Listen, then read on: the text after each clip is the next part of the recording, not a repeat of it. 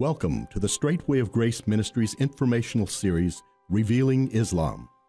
The Straight Way of Grace Ministry was founded in 2001 by Usama Dadkok, an Egyptian-born minister who holds a bachelor's degree in theology and a master's degree in missiology from New Orleans Baptist Theological Seminary. Usama learned about Islam in Egyptian schools, where it was and still is a mandatory subject. He further studied Islamic law in college. He is now an internationally known speaker on Islam. The name of this ministry comes from an often repeated phrase in both the Quran and Islamic prayers. Muslims repeatedly pray, "Guide us to the straight way." Christians know that the answer to that prayer is a real and professional relationship with the God who created you and loves you. That relationship is made possible through a personal experience with Jesus Christ. John 14:6 reads, "Jesus saith unto him, I am the way, the truth, and the life." The Straight Way of Grace ministry travels throughout the United States, equipping Christians to be effective witnesses of Jesus Christ to their Muslim neighbors, as well as ministering to Muslims directly. Christians are equipped for witnessing to Muslims through a series of presentations entitled Revealing Islam, which provides a clear understanding of the basic tenets of Muslim faith, as contained in the Quran and the Hadith. The first of these presentations, Revealing the Truth about Islam, provides a broad foundation in the teachings of Islam and how it relates to history, as well as the current conditions and goals of Islam in the world. And now, the Straight Way of Grace Ministry's premier presentation, Revealing the Truth about Islam.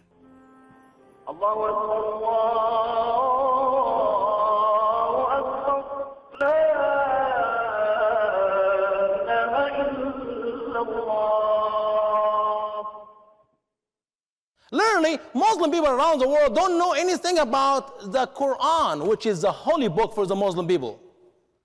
There are roughly 1.2 billion people around the world who never read this book.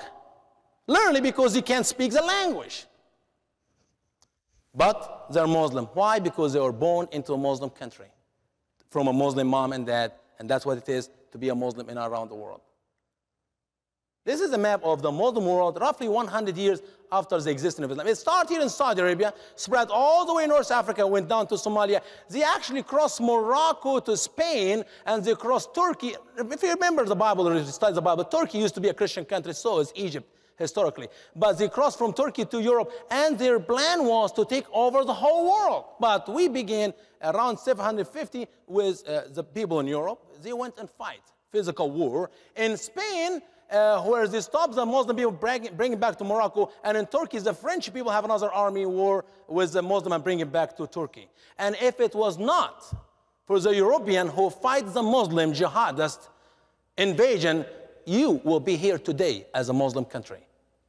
Remember, American came from Europe, and if Europe have fallen into Islam in the early growth of Islam, you will be a Muslim country today. But thank God for the French people, thank God for the Spanish people who waged this war and stopped the movement of Islam all over Europe.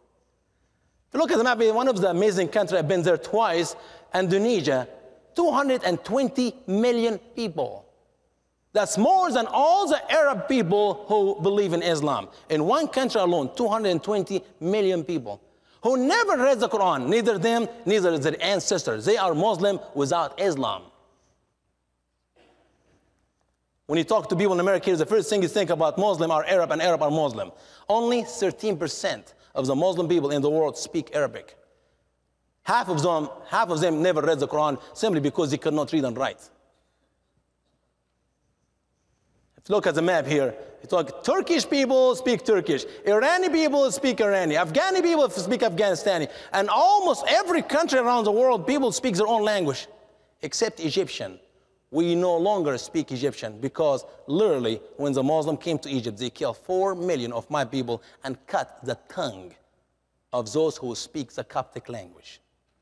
But the rest of the world, they still have their own language and they're Muslim. They pray in Arabic without understanding what they're saying in their prayer. When did Islam came to the world? Many people in America don't even know the difference between the word Muslim and the word Islam. Islam is the name of the religion. And Muslim are the people who believe in Islam. Christian, the people who believe in Christianity. Muslim believe in Islam. Now let's see when did Islam came to this world? We know from the Bible Adam and Eve were created roughly 6,000 years ago. The flood took place roughly 4,300 years ago. The call of Abraham from Iraq, Chaldean, was 1900 before Christ. We know Moses came to the picture when existing out of Egypt. There's two different dates, but one of them is 1550 before Christ. We know that King David was the second king for the Jew after Saul, the man after God's own heart, 1,000 years before Christ. And there's so many prophecy has been put between Adam and Eve and all the way to Christ 2,000 years ago when our Lord Jesus Christ came to fulfill all the prophecies has been given in His Old Testament. And God has spoken through many men in many different ways. And in the last days, 2,000 years ago, He spoke to us through His Son, Jesus Christ. And in Jesus, the fulfillment of all the prophecy has completed. But 610 years later, so Islam comes 610 years after Christianity, with a name, a prophet by a man named Muhammad, whom he claimed to be a prophet. And his prophecy is depend on one thing and one thing only, is this book, the book of the Quran, whom 90% or more of the Muslim never read, so is American Muslim.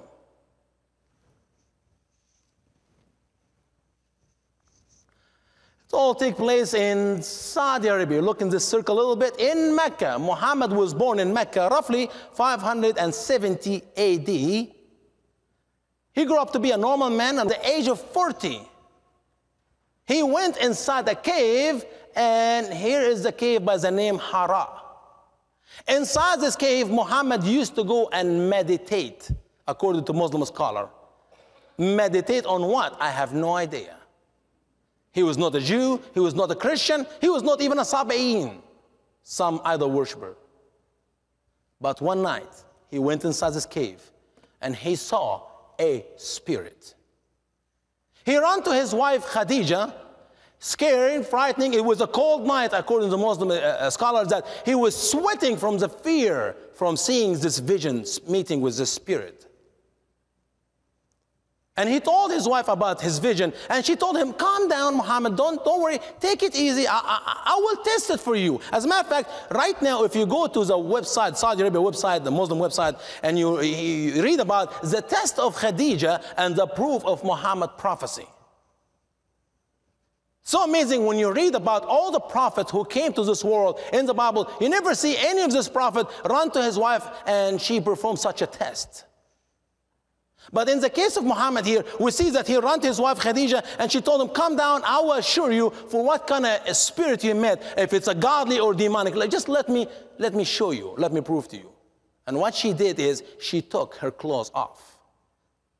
The spirit was in the room, Muhammad is in the room, his wife Khadija is in the room, and she started taking her clothes off. Do you still see the spirit, Muhammad? He said, no, the spirit left the room. She said, I swear by Allah, this was Angel Gabriel, and you are an apostle. You are a prophet. And that is the test where Khadija performed to prove Muhammad prophecy. Have you ever seen in the Bible Jeremiah or Ezekiel or any of the prophets in the Bible run to his wife and say, take your clothes off, honey, I want to make sure that it is a godly spirit, not demonic spirit. You never see it there. But that's how Khadija was able to prove to the world and to the Muslim people that Muhammad is a prophet. Why? You see, if there was a demonic spirit in the room, the spirit will not leave the room when a woman takes her clothes off. I mean, demons love to look at naked women. But since the spirit left the room, that assured Khadija it was a godly one. But how in the world she know it was Gabriel, not Michael or somebody else? I don't know. Don't forget what the Bible said. And no marvel, for Satan himself is transformed into an angel of light. Yes, Muhammad saw a spirit. Yes, Muhammad saw a light. Yes, Muhammad saw an angel of light. Could it be Satan? This is the book of the Quran. If you look in the circle in the middle, you see the name of the Quran. They tell us that the name of the Quran is Holy Quran. That's how they translate it in English. Some translated Holy Quran, some translated the Final Testament, like Rashad translation, and some translated Glorious Quran, or some just put the word Quran. Is this really the actual name for the Quran if you translate it from Arabic to English? No. So why does he do it like that? See, the whole thing about Islam spreading in America is growing on deception. Deception starts in the cover of the Quran. When they tell you that the name of the Quran is the Holy Quran, when the word in Arabic did not say Holy Quran. See, they know you Americans are familiar with Holy Bible. Holy Bible, Holy Quran, they are both holy. Is the Quran really holy? The real translation to the name is the generous Quran.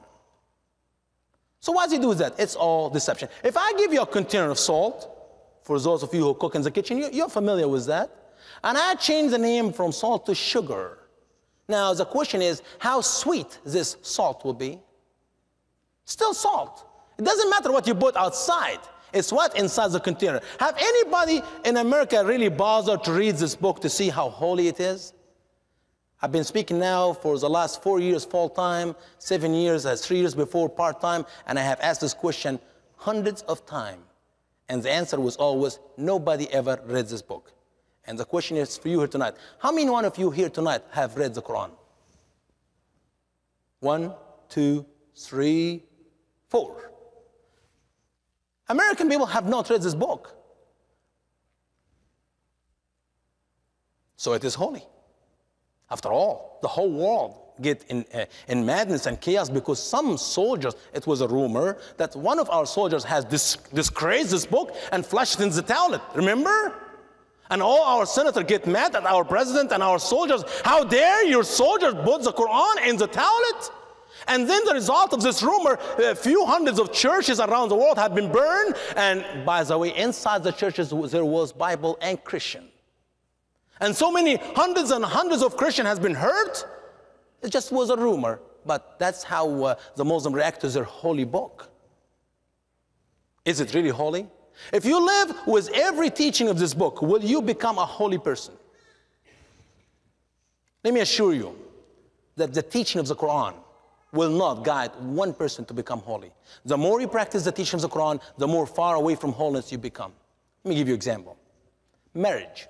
Marriage in the Bible said, it was from the beginning all the way until Christ come back. A man leave his father and mother and unite with his wife, and they both become one flesh. And that's what we call holy union. And what God gathers, no one separates. That's a holy marriage. Marriage in Islam is a little bit different. As a matter of fact, the first marriage in Islam is a marriage to the free Muslim woman. I have studied this in college in Egypt 2 years. Sharia law, marriage and divorce in Islam.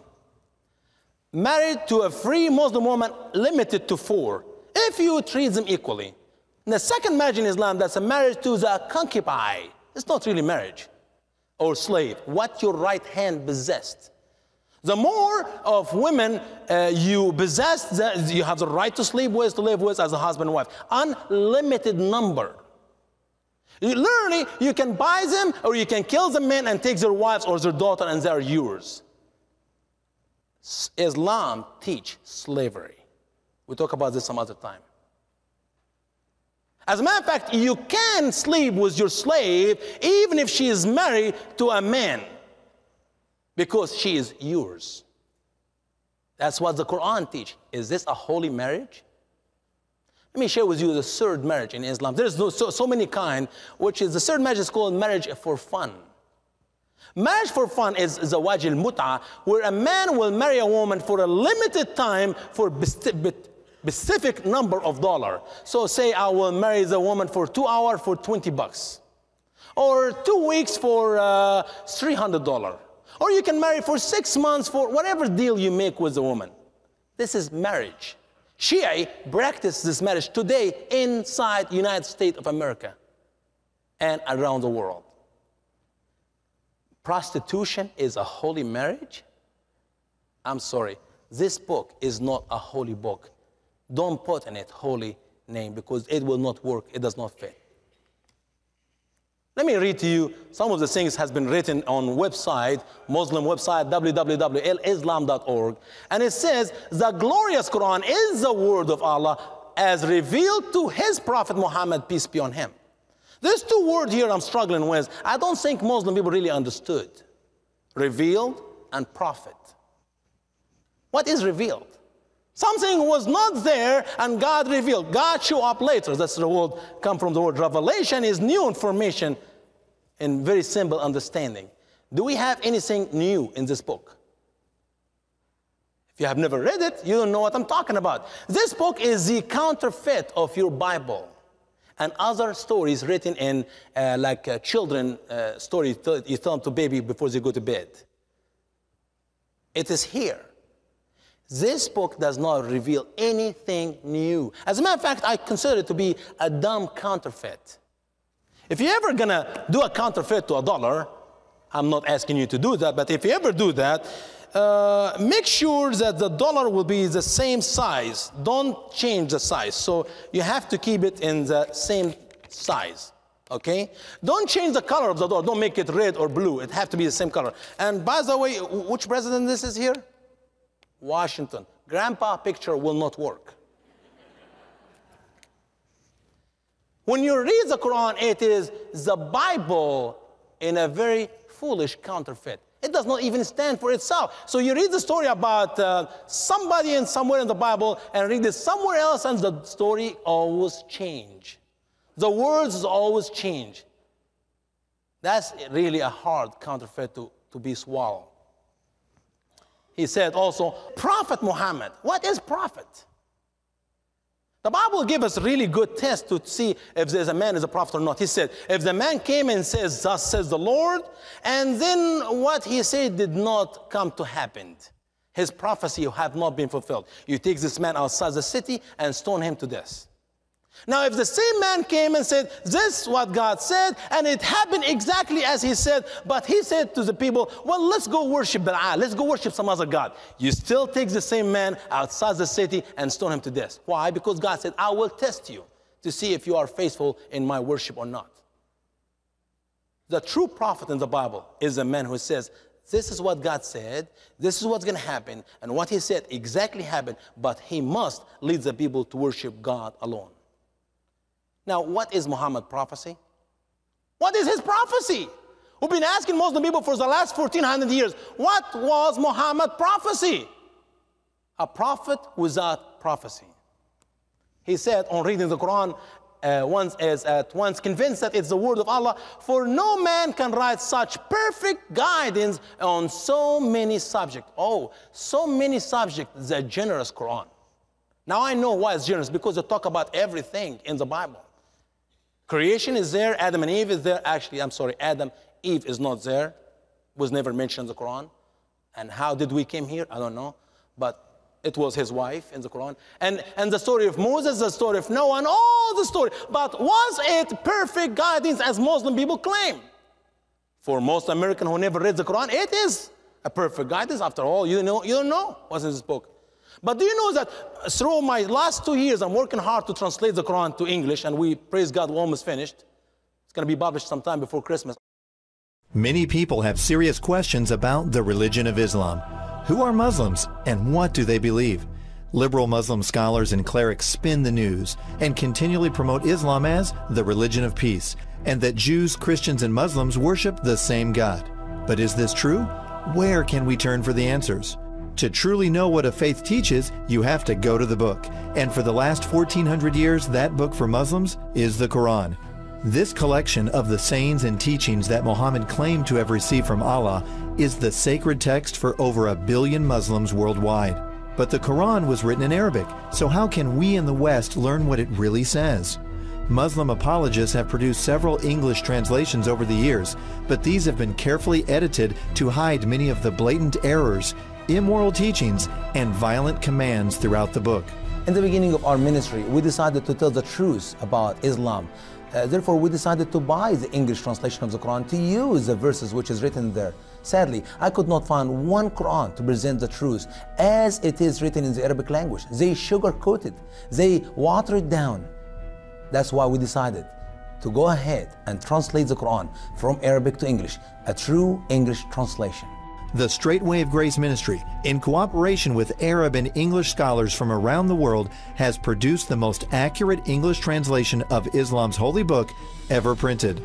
Read for yourself exactly what Muhammad taught his followers about war and violence, about sex and marriage, about the treatment of infidels, and more importantly, what he said about Jesus.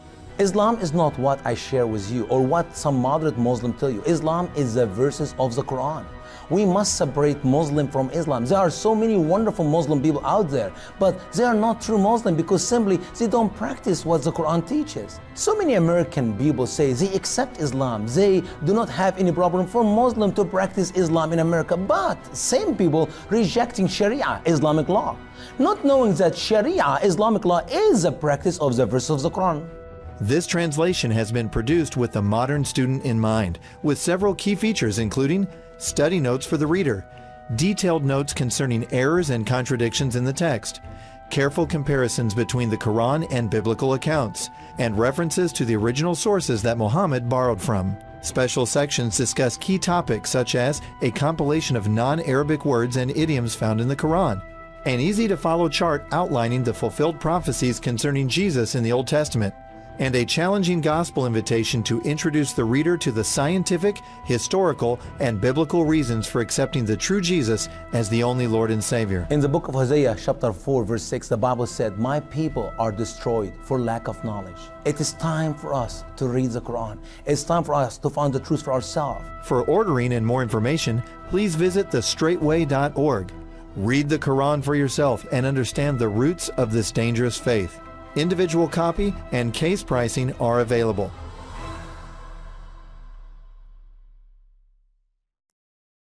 I could not find one story here in this book taken out of my Bible even close to the truth. They were all corrupted. They were all changed. Let me give you an example. Noah. Noah in the Bible, a man who believed God and for 120 years built this beautiful, wonderful boat, and him and his wife and 3 sons, Ham, Shem, Japheth, and 3 daughters-in-law and his wife, 8 people, they were saved from the flood. That's why we're here. It's a wonderful story. You read it in Genesis, and the story is very clear how big the boat is, how long it took him to build the boat, and where he built the boat from, and how many days the rain was there, and what kind of animals he have, how many animals he have, how many birds. And by the way, some people don't believe the story of Noah to be true, because how in the world are you going to put all these animals in a boat? That's some of the excuses I heard from people. Do you know how big this boat is? It's the size of a football field. Literally, you can put 125,000 sheep inside the boat. It's a huge structure. Read the Bible and you know how big was the boat. And then the Bible even tells us after the flood where the boat rested at and what happened to it. In the whole story is exactly detail written there in the Bible. Now, let's go look inside the Quran and see what did Muhammad say about Noah. Noah, go to his people. Noah preached to his people. His people did not believe in him, but few people believed in him. And then the water started coming from the sky, and they start rising from the ground. Then Noah remembered, oh, I need to go get the animals. So he went outside the boat, quickly gathered all the animals he can and put them inside the boat. And then he was standing at the door of the boat, and the water lifted up the ship. And he's looking outside, and he sees his son, and his son was swimming in the water. And Noah from the boat say, oh, my son, come be with us. Oh, no, Dad, don't worry. I'm going to go on the top of the mountain. I'll be okay. Swimming. Son, nobody will be safe today. Please come be with us. Oh, no, Dad, I'll be fine. Don't worry about me. And the waves came between them. And Noah's son drowned. Wow. This is the story of Noah. Is this a perfect guidance? Is this exactly how the story happened? And then you go to the Muslim scholar. See, the Muslim in America will tell you, you cannot understand the Quran unless you read it in Arabic. That's number one. Number two, you cannot understand it unless you read the Muslim interpretation, scholar interpretation. So I go to check with Ibn Kathir and Tabari and Qurtubi and all this wonderful Muslim scholar, and they tell me, yes, Noah's son drowned, and Ham and Shem and Japheth, they came to existence after the flood. They were born after the flood. But this son who drowned, his name was Canaan. And when you read the Bible a little bit closer, look carefully at the Bible, you find Canaan was Ham's son who was born after the flood, not before the flood. They got the whole story wrong. Believe me, not just Noah, it is every story in the Quran. They're all misguided. They're all dumb counterfeit.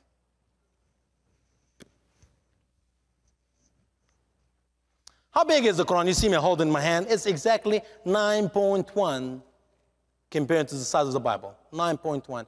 If you look at the number of verses, man, there are 20%. So many verses in the Quran is one word. Sometimes even a verse in the Quran is just a letter. K, L, M, R, C, whatever the letters you put. And nobody knows what these letters mean, but that's a verse. The size of the words, you have 13% less words, and the size of chapter, 10% of the Bible. But the real actual size of the Quran is 9.1. It will take anyone to read the entire Quran less than 24 hours. Even though it's a small book, 24 hours, but we Americans don't have time to read it. We're not interested. America, here is the answer for the cancer spreading in your country. Read it and tell your children about it. If American people read the Quran, none will become Muslim. As a matter of fact, you get so excited about sharing the gospel with the Muslims who are lost. They could not even understand a simple story in their book because they don't have the true story of the Bible. Another very important book Muslim people tell you you need to know, because if you don't know this book, you will not understand the first book. It's the book of Hadith. And what is Hadith? The word Hadith is an Arabic word which means talk. I'm talking right now, I'm carrying a Hadith with you. Everything Muhammad said is a Hadith. Everything Muhammad did is a Sunnah. Sunnah is a way of life. The collection of what Muhammad said and what Muhammad did is the second source where Muslim people live by. So we got the Quran and we got the Hadith. Did really Muhammad said every Hadith we know Muslim says that he said? Absolutely not. Why? Because simply there are 750,000 Hadiths.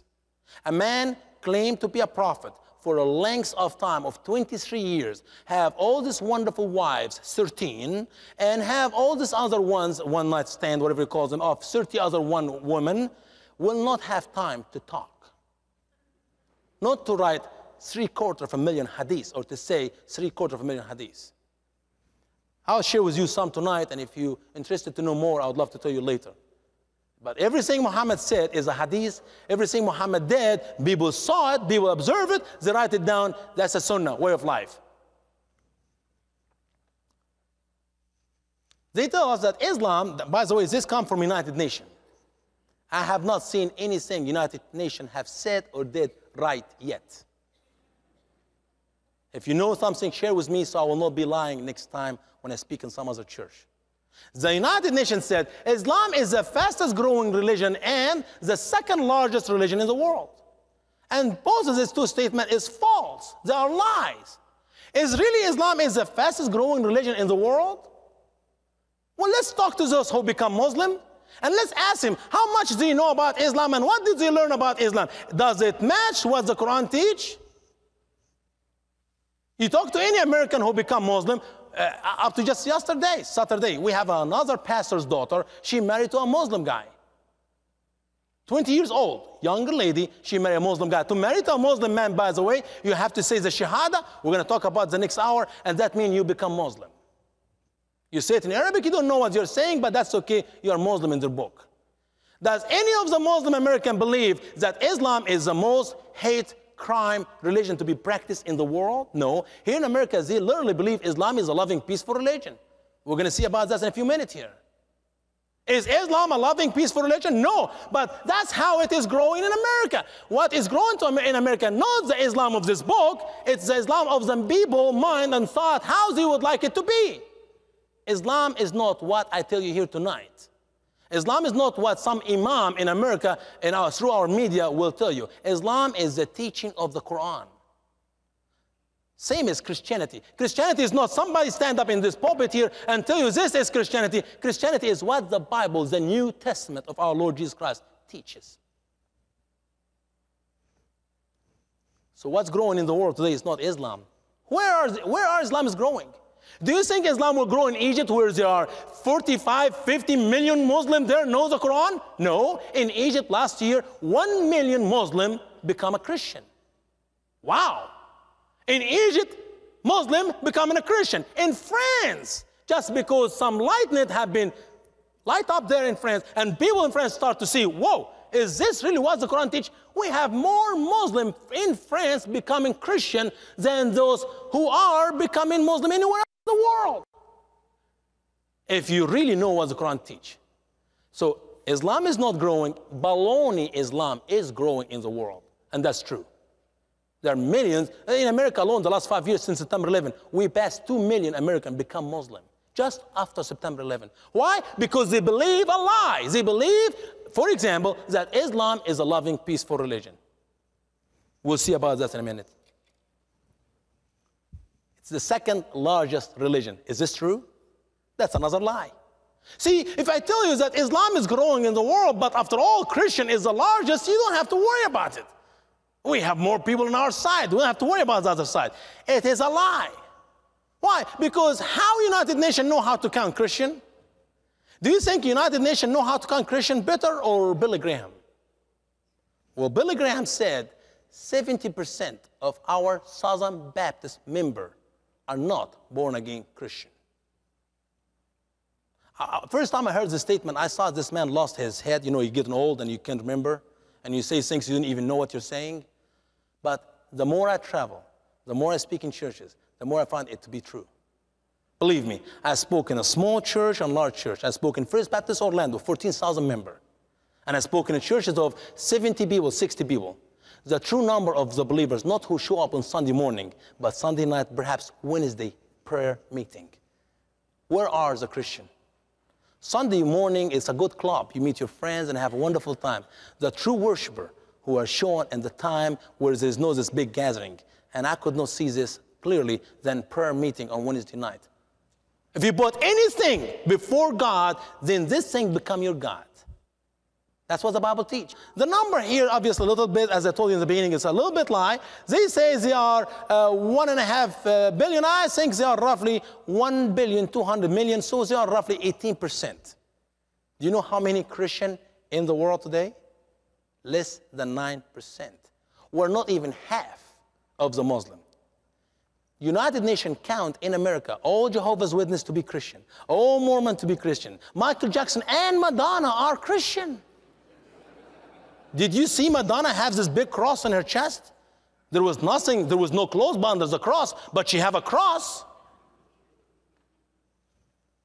And everybody running to his office now to be the president of the United States, they all believe in Jesus now. They all believe in the Bible. They talk about the first week when they start debating with each other, and every one of them, I can imagine, holding the Bible in his hand, and they're now all Christian. They're all taking their faith seriously. Every one of them need your vote.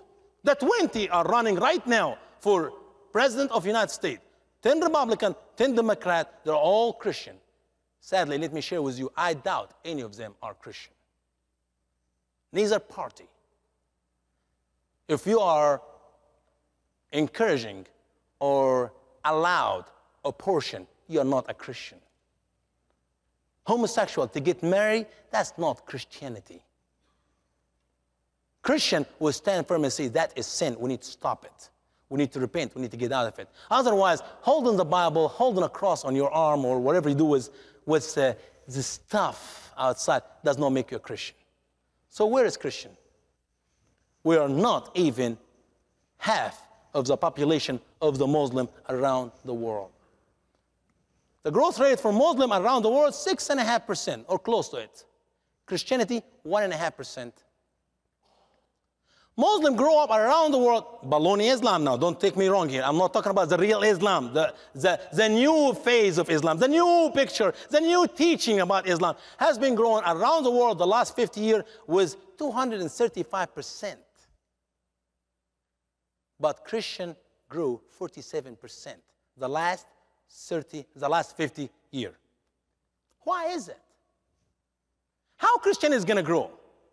Maybe Jesus will come back again and he died on the cross and then the number will grow again. No. Maybe the church, the Christian, The born-again Christian will be obedient to Christ and fulfill his command, which we call the Great Commission. I speak in some camps and speak to different age of kids, up to high school, college, and I ask, what is the Great Commission? They have no clue what I'm talking about. Do you, First Baptist Biloxi, know what is the Great Commission? Are you fulfilling the Great Commission in your walk with Christ? When did you share the gospel last time with somebody? I ask this question always, and I'd love to ask you tonight. Who are here tonight as a result of somebody from this church shares the gospel with last week? Let me see the new hand. The new believers in this church, result of somebody shares the gospel with you from this church. Can you see one? I saw you guys last week, you were busy, you have things to do. How about last month? Last month, how many one here in this congregation right now here, he's a Christian, he gave his heart to the Lord last month because somebody in this church shares the gospel with? Let me see a hand. I'm not going to embarrass you anymore. Go back to last year. Our church in America growing, Southern Baptist, result of split. We need new churches. But are we reaching out really? Are we going out in our way? In your way, as you're going to work, as you're filling your tank in the car, as you're eating in the restaurant, eating meal, as you're doing your normal, say, you share the gospel. As you go, make disciple. Where is the disciple? Where is the growth in our churches? We're just happy sometimes that we have baptized 2 last month. When you have a congregation of 400 or 500 and they baptize 2 in a whole month, that's almost a dead church. This baptism should be full of water every week.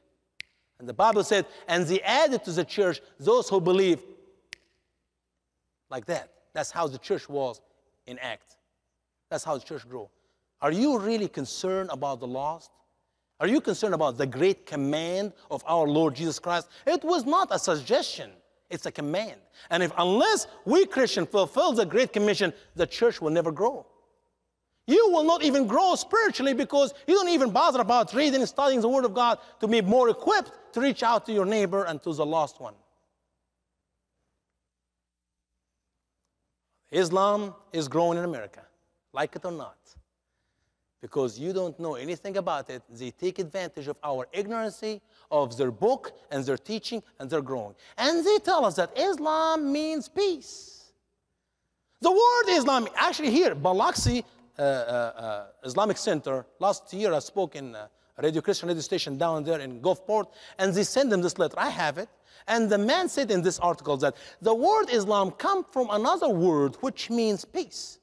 But he never tells us what is the other word. Well, Arabic is different than English. If I ask you sometime, what does this word mean? Oh, Brother Usama, let's look in the dictionary. Oh, this English word comes from the Latin, which means this, and you tell me what the word really means. In Arabic, that's the mother language for us, and the Quran and everything about Islam is Arabic, as they claim. We're going to talk about it a little bit later, but find out it's not true. And then the word Islam in Arabic means surrender. The word Islam means submission. It does not mean anything except surrender or submission. What is salam? Is peace. Hebrew, shalom. Salam and Islam are 2 separate words. Maybe for us American, they sound the same. Islam, salam, they're very close, so maybe they both mean peace. No, they don't. Does the word faithful is the same word unfaithful? For Arabic speaking, they're very close. I can imagine see some Egyptian guy traveling in America with his wife, and he's so proud about how faithful he is to his wife, and he tells people, I am so unfaithful to my wife, she loved me. But that would be a full statement. It is exactly for somebody to tell me that Islam means peace is a full statement. Islam means surrender. Islam means submission. To what? That's what we're going to find out a little bit. Watch this video with us, please. الموت لأمريكا. I pray to Allah that He will make the enemies fall into their own trap, and He will destroy the Jews and their helpers from among the Christians and the communists. There you will see a flag of Islam over the White House. Takbir. What is your path? Jihad. What is your greatest desire? Death for the sake of Allah. Each of us lives his days and nights, hoping more than anything to be killed for the sake of Allah. We, the imams and the mosque preachers, we have begun to consider explosive belts. We've begun considering any means of destroying the American. Throats must be slit and skulls must be shattered. This is the path to victory, to shahada, and to sacrifice. But we have a duty to hate them, as is written in the Quran and the Sunnah. We have the duty to hate them, as it is written in the Quran and the Sunnah. Skull must be crushed. Throat must be slaughtered. We as Muslims, the man said, must have, we be ready even to put the bomb, explosive bomb around our chest to kill the Jew and the Christian. That's a very loving, peaceful picture, is it? But they don't say it there because that's how they feel, because it is written. An American haven't have time to read what is written. As a matter of fact, we're voting for people who believe in what is written in this book. And they swear to office on the same book, the Quran. And American people clap hands.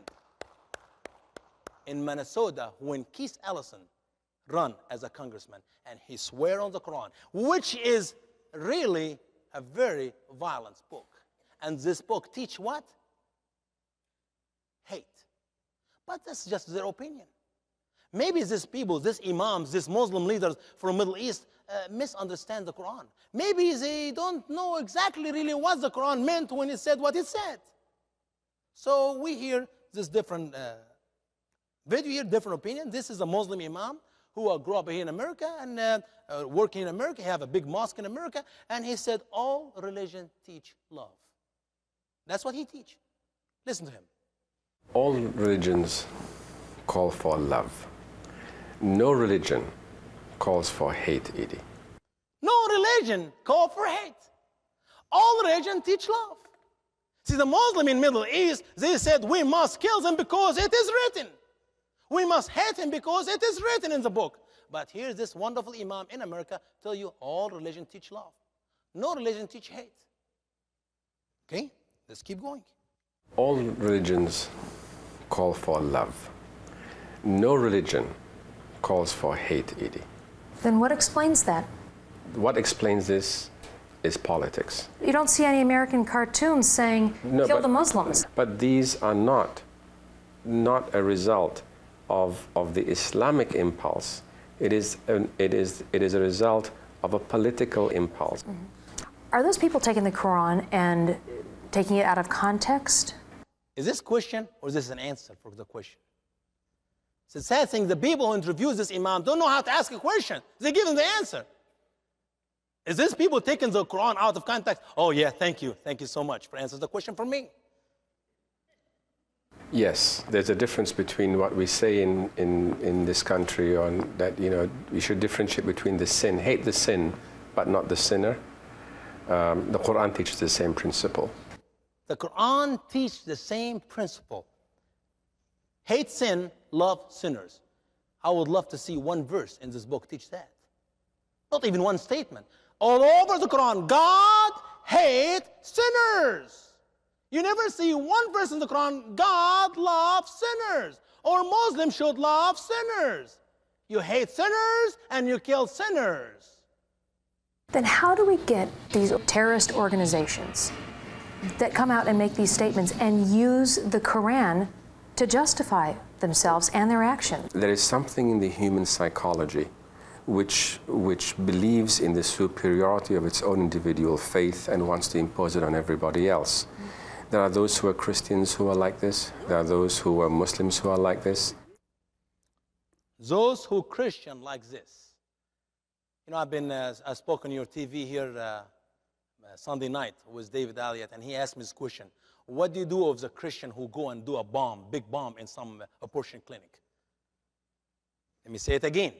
Christianity is not what some Christians do, it is what the New Testament of our Lord Jesus Christ teach. Do you see in the Bible anywhere blow some abortion clinic? No. No. Muslim who practice this book, they are the true Muslim. Islam is not what I'm telling you here tonight. Islam is what this book teaches. It is the teaching of the Quran. That's what Islam is about. Now, somebody is lying. Literally, this Muslim imam from Middle East are lying, or the Muslim imam in the United States are lying. They cannot be both telling the truth. The guy on the left teach hate. We must kill all the Christian. We must get rid of all the Jew. And the guy on the right, all religions teach love. They cannot be both tell the truth.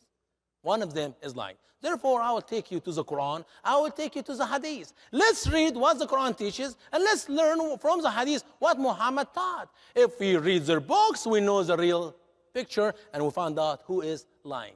Listen now to this verse in the Quran. The Quran says, War is decreed to you, and it is hated by you.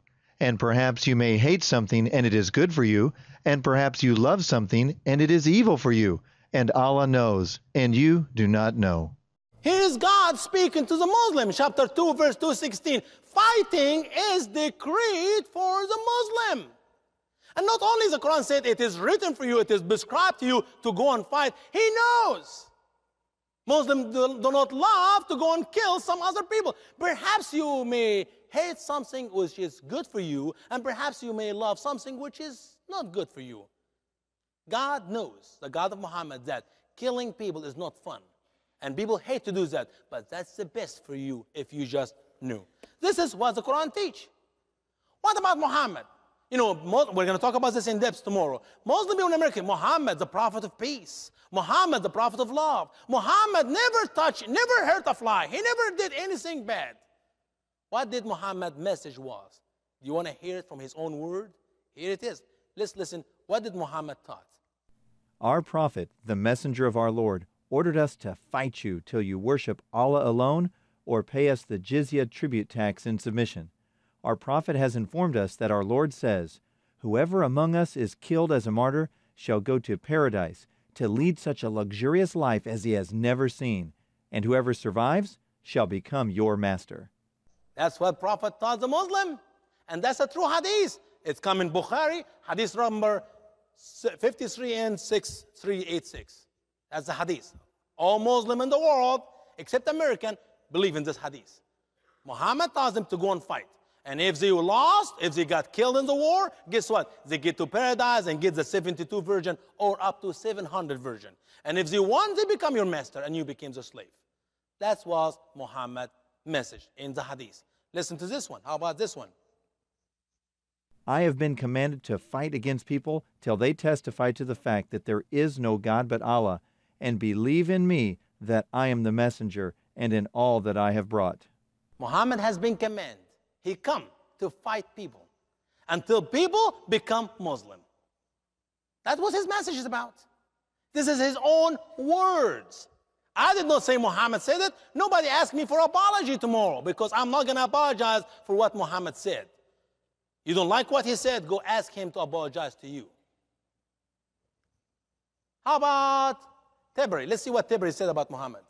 Arabs are the most noble people in lineage, the most prominent, and the best in deeds. We were the first to respond to the call of the Prophet. We are Allah's helpers and the viziers of His messenger. We fight people until they believe in Allah. He who believes in Allah and His messenger has protected his life and possessions from us. As for one who disbelieves, we will fight him forever in the cause of Allah. Killing him is a small matter to us. Killing you is a small matter for the Muslim. No big deal. How about last one here from Sahih Muslim? And by the way, all the verses I use is from the Quran, and all the hadiths I use is from accepted hadiths. Not weak, not Jewish, not the safer one. It's all Muslim believe in whole world, but not Muslim American. Command for fighting against people so long as they do not profess that there is no God but Allah and that Muhammad is his messenger. When the messenger breathed his last and Bakr was appointed caliph, many Arabs chose to become apostates. Abu Bakr said, I will definitely fight against anyone who stops paying the zakat tax, for it is an obligation.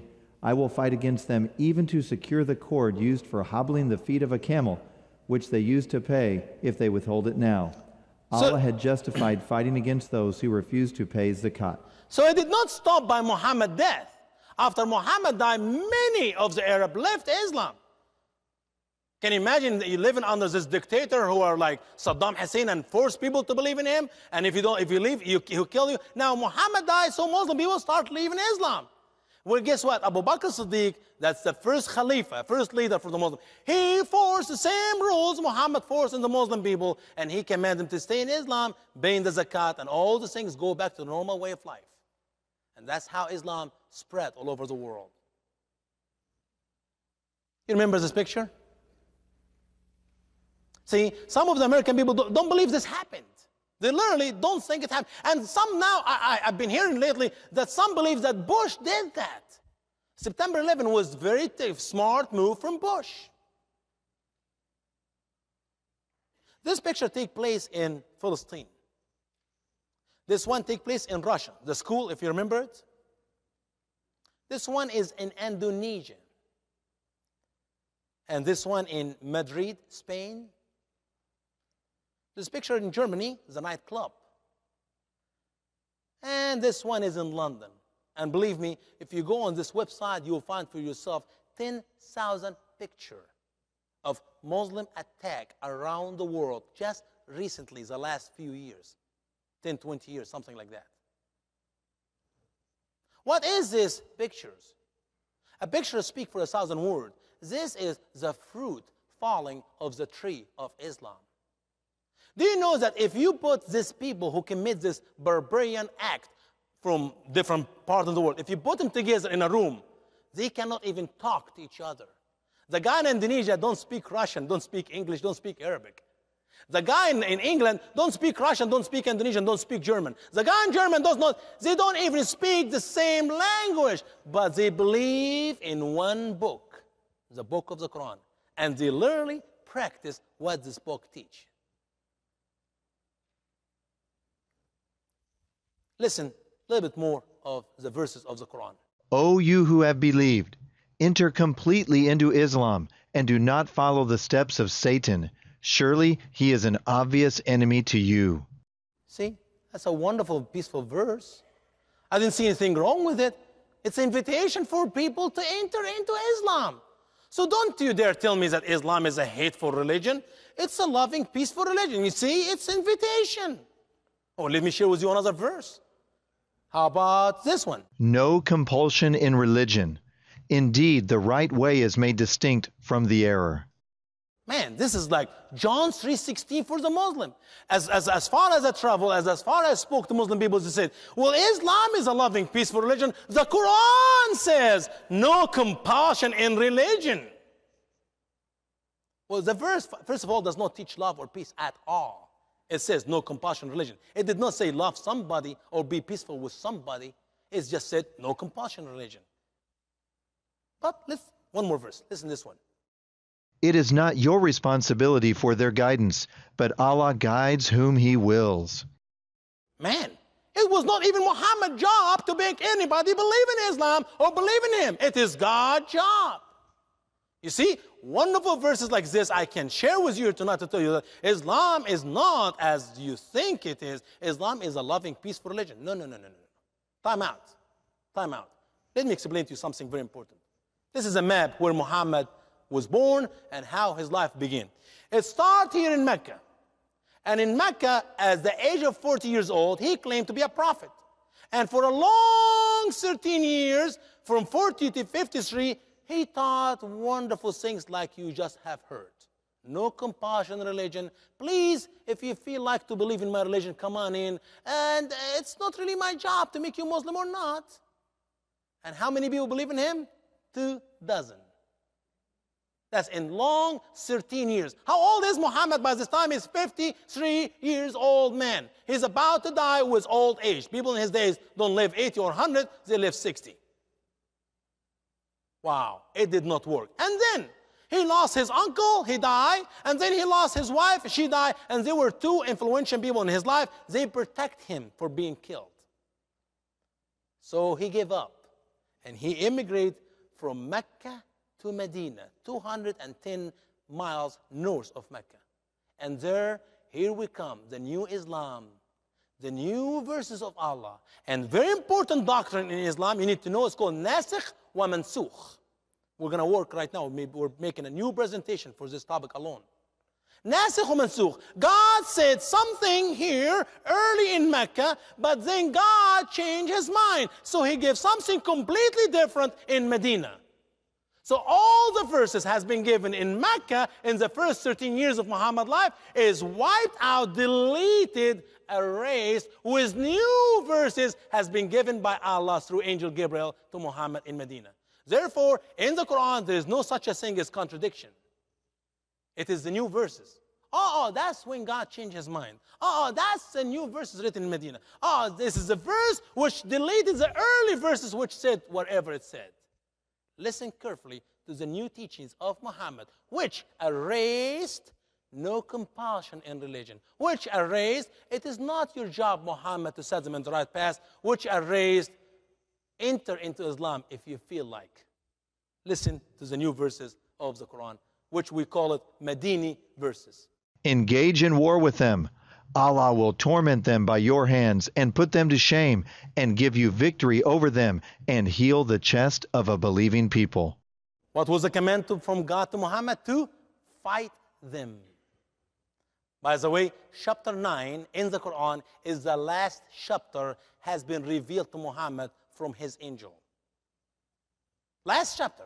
Every chapter in the Quran begins with the statement, in the name of God, the compassionate and the merciful. Bismillahir Rahmanir Rahim. Except chapter 9.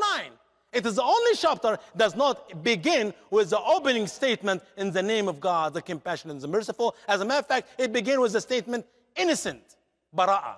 God is innocent from the people whom Muhammad is going to kill.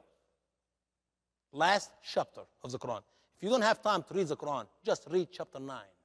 Add to it chapter 8 and chapter 47. Yeah, this three chapters will give you a good picture of the loving, peaceful Islam. O you who have believed, what is the matter with you? When it is said to you, march forth performing jihad for the sake of Allah, you cling heavily to the earth. Are you satisfied with the life of this world rather than the hereafter?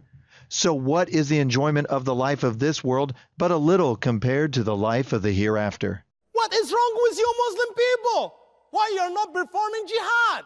Why you're not killing the Christian and the Jew? Why you're not fulfilling your duty? Are you afraid you're going to die?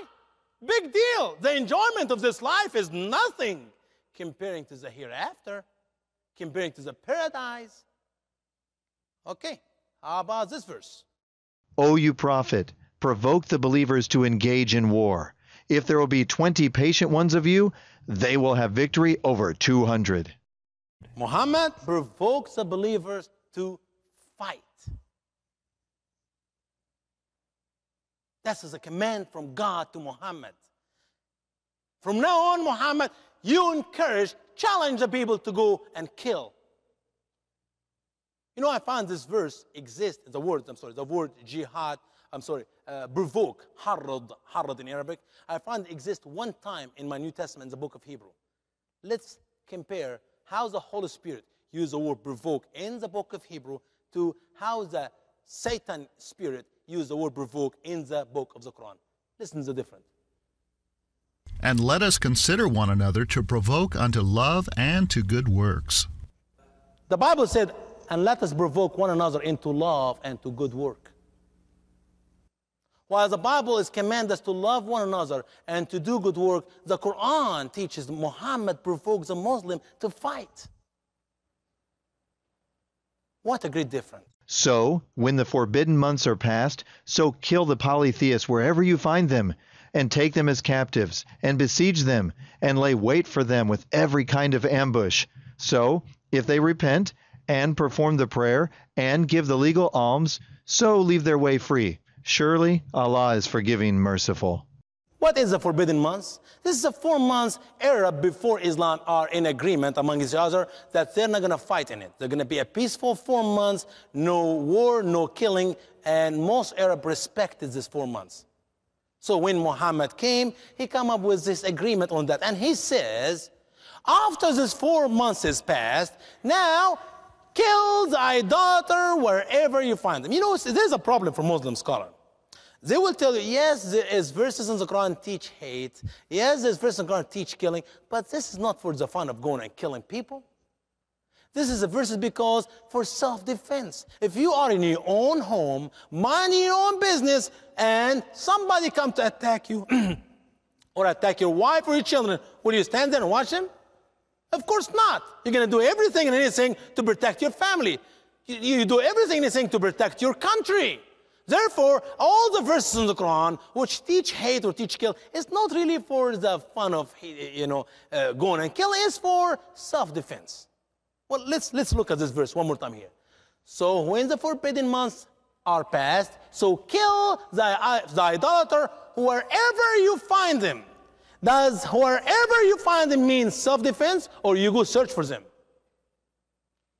Okay? And take them as captive or slave. Besiege them.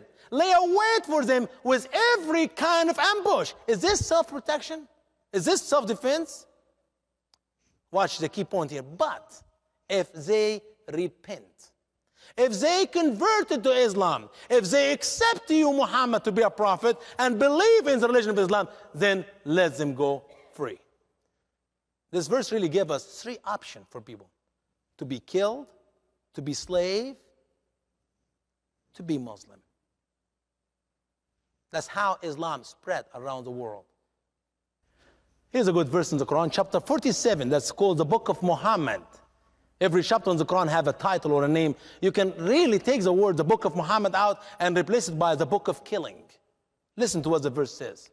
So, when you meet those who became infidels, so strike the necks until you have made a great slaughter among them. Chop off the head of the infidel.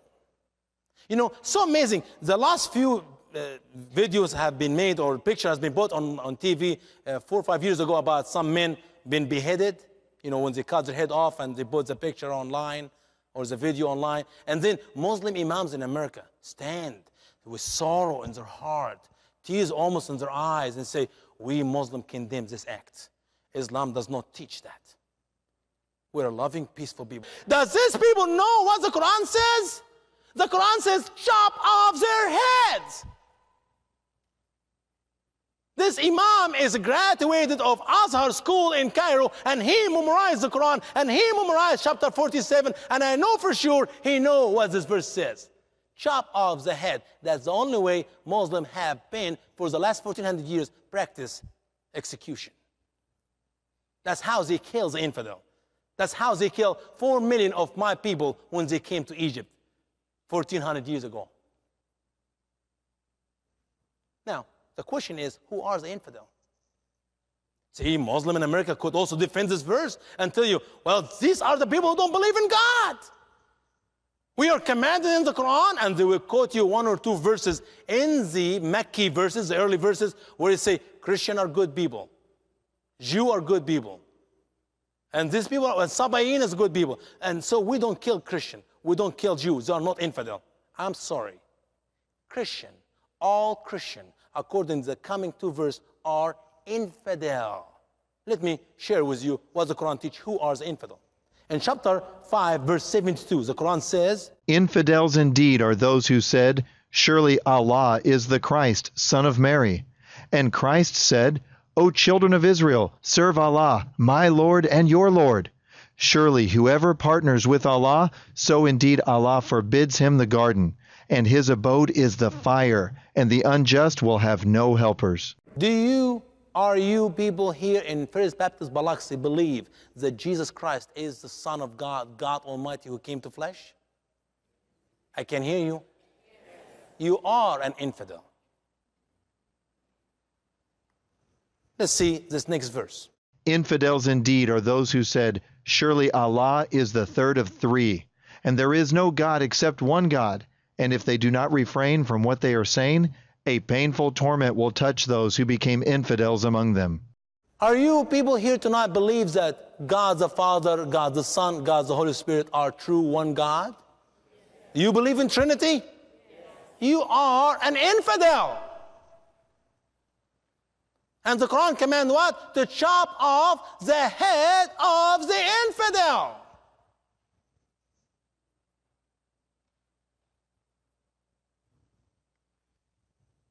That's why Nick lost his head. That's why Armstrong lost his head. That's why Kim Sonal lost his head. Well, that's amazing. I really don't care about how many people they killed, but it bothers me so much when we put too much emphasis on so many people has been killed, but when we get to a Christian, we close our media off.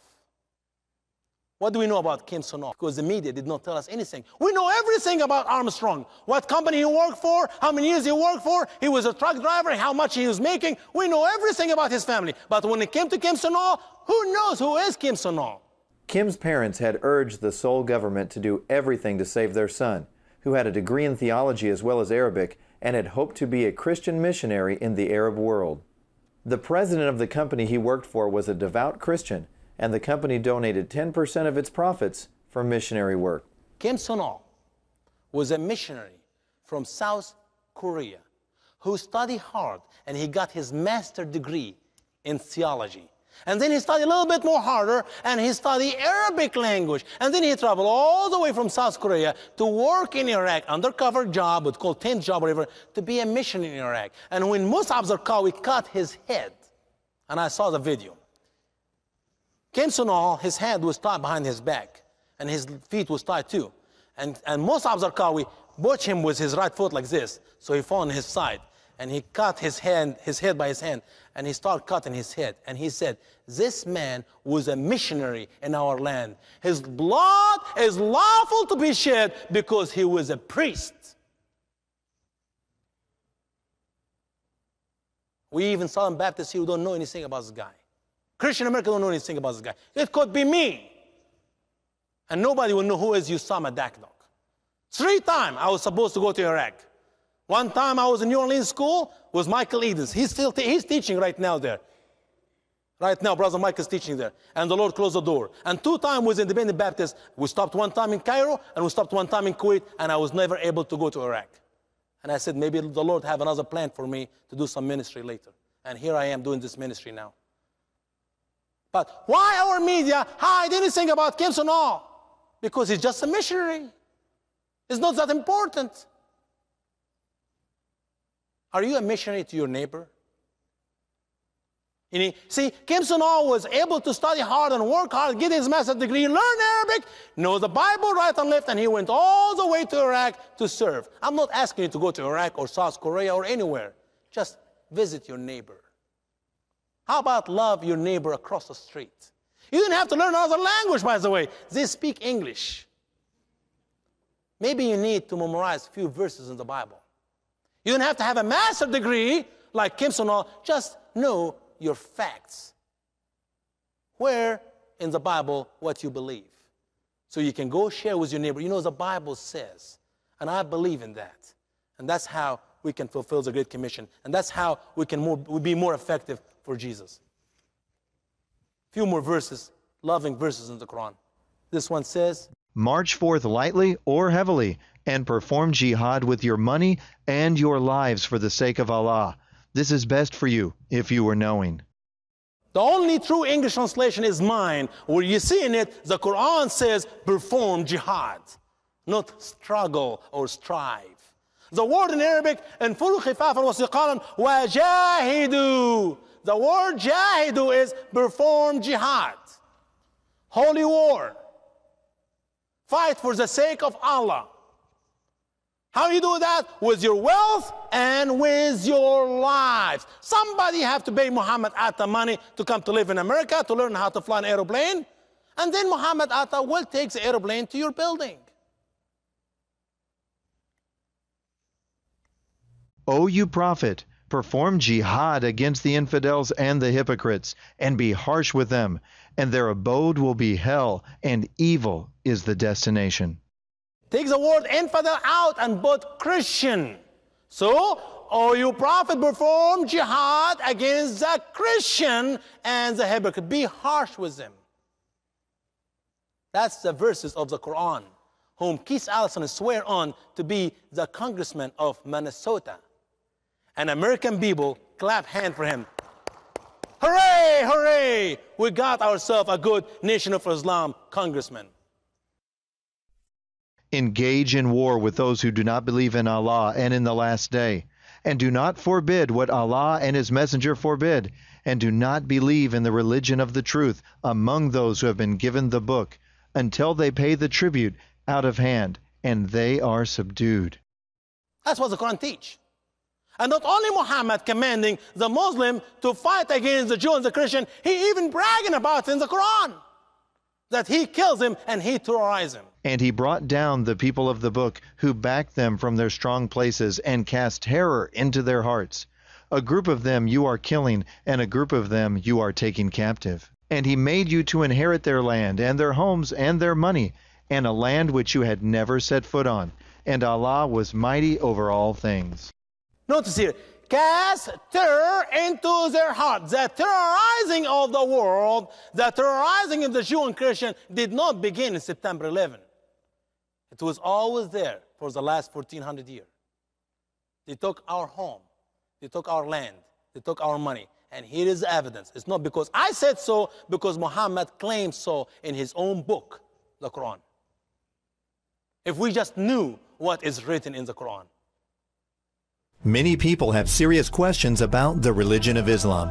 Who are Muslims and what do they believe? Liberal Muslim scholars and clerics spin the news and continually promote Islam as the religion of peace, and that Jews, Christians, and Muslims worship the same God. But is this true? Where can we turn for the answers? To truly know what a faith teaches, you have to go to the book. And for the last 1400 years, that book for Muslims is the Quran.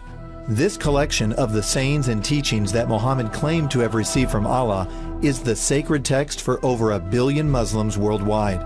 But the Quran was written in Arabic, so how can we in the West learn what it really says?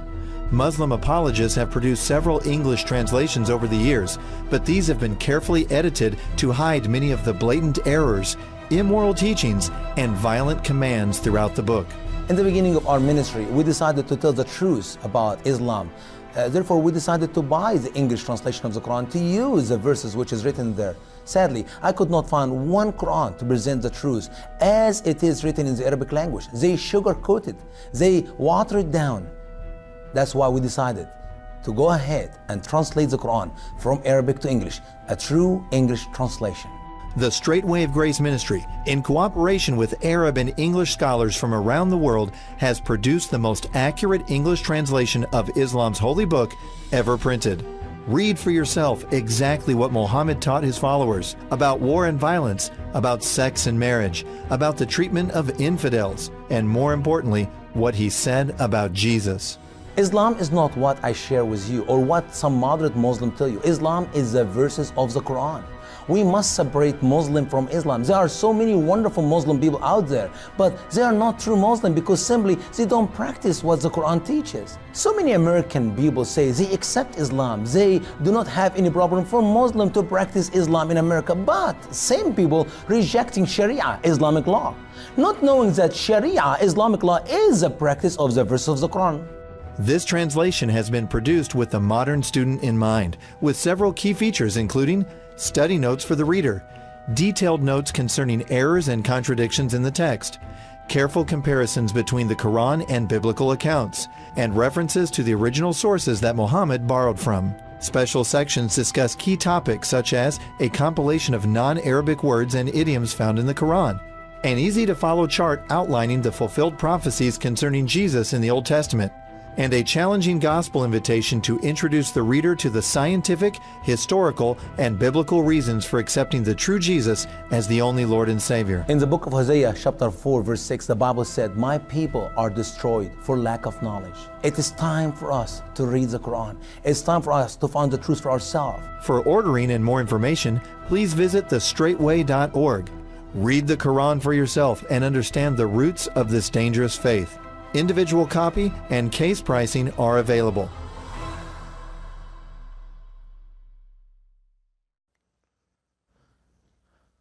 Let's change a little bit topic here.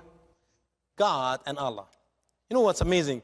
Until today, as I'm translating the Quran, I'm working on it, I'm learning new things. Do you know that just this week I found out that the word Allah is not an Arabic word? And here in America, we have so many people who spoke against the word Allah as it is a bad thing. And I have argument with some of my wonderful best friends, some of even my professors in New Orleans, where I said, no, I'm sorry, the word Allah is God. There's nothing wrong with the word Allah. I believe in Allah. My Bible in Arabic said, in the beginning, Allah created the heaven and earth. And my Bible said in John 3:16, for Allah so loved the world that He gave His only begotten Son. There's nothing wrong with the word Allah. And then I asked a Spanish friend, I said, what is God in Spanish? He said, Deus. I said, oh, now can we go tell the Spanish people, Deus is no God? You cannot tell the Arab, Allah is not God, because that's the word they use for God, is Allah. If you go to Hebrew, it's Elohim. And some other language would sound different. The question we need to ask is, does God equal Allah? The question we need to ask is, the Allah of Islam is the same Allah of Christianity? Do Muslims worship the same God we worship? No, they don't. It's not because I said so, because the Quran said so, because their belief is completely to a different God. I totally 100% believe that Muslims worship Satan under the name God. In his book, Dr.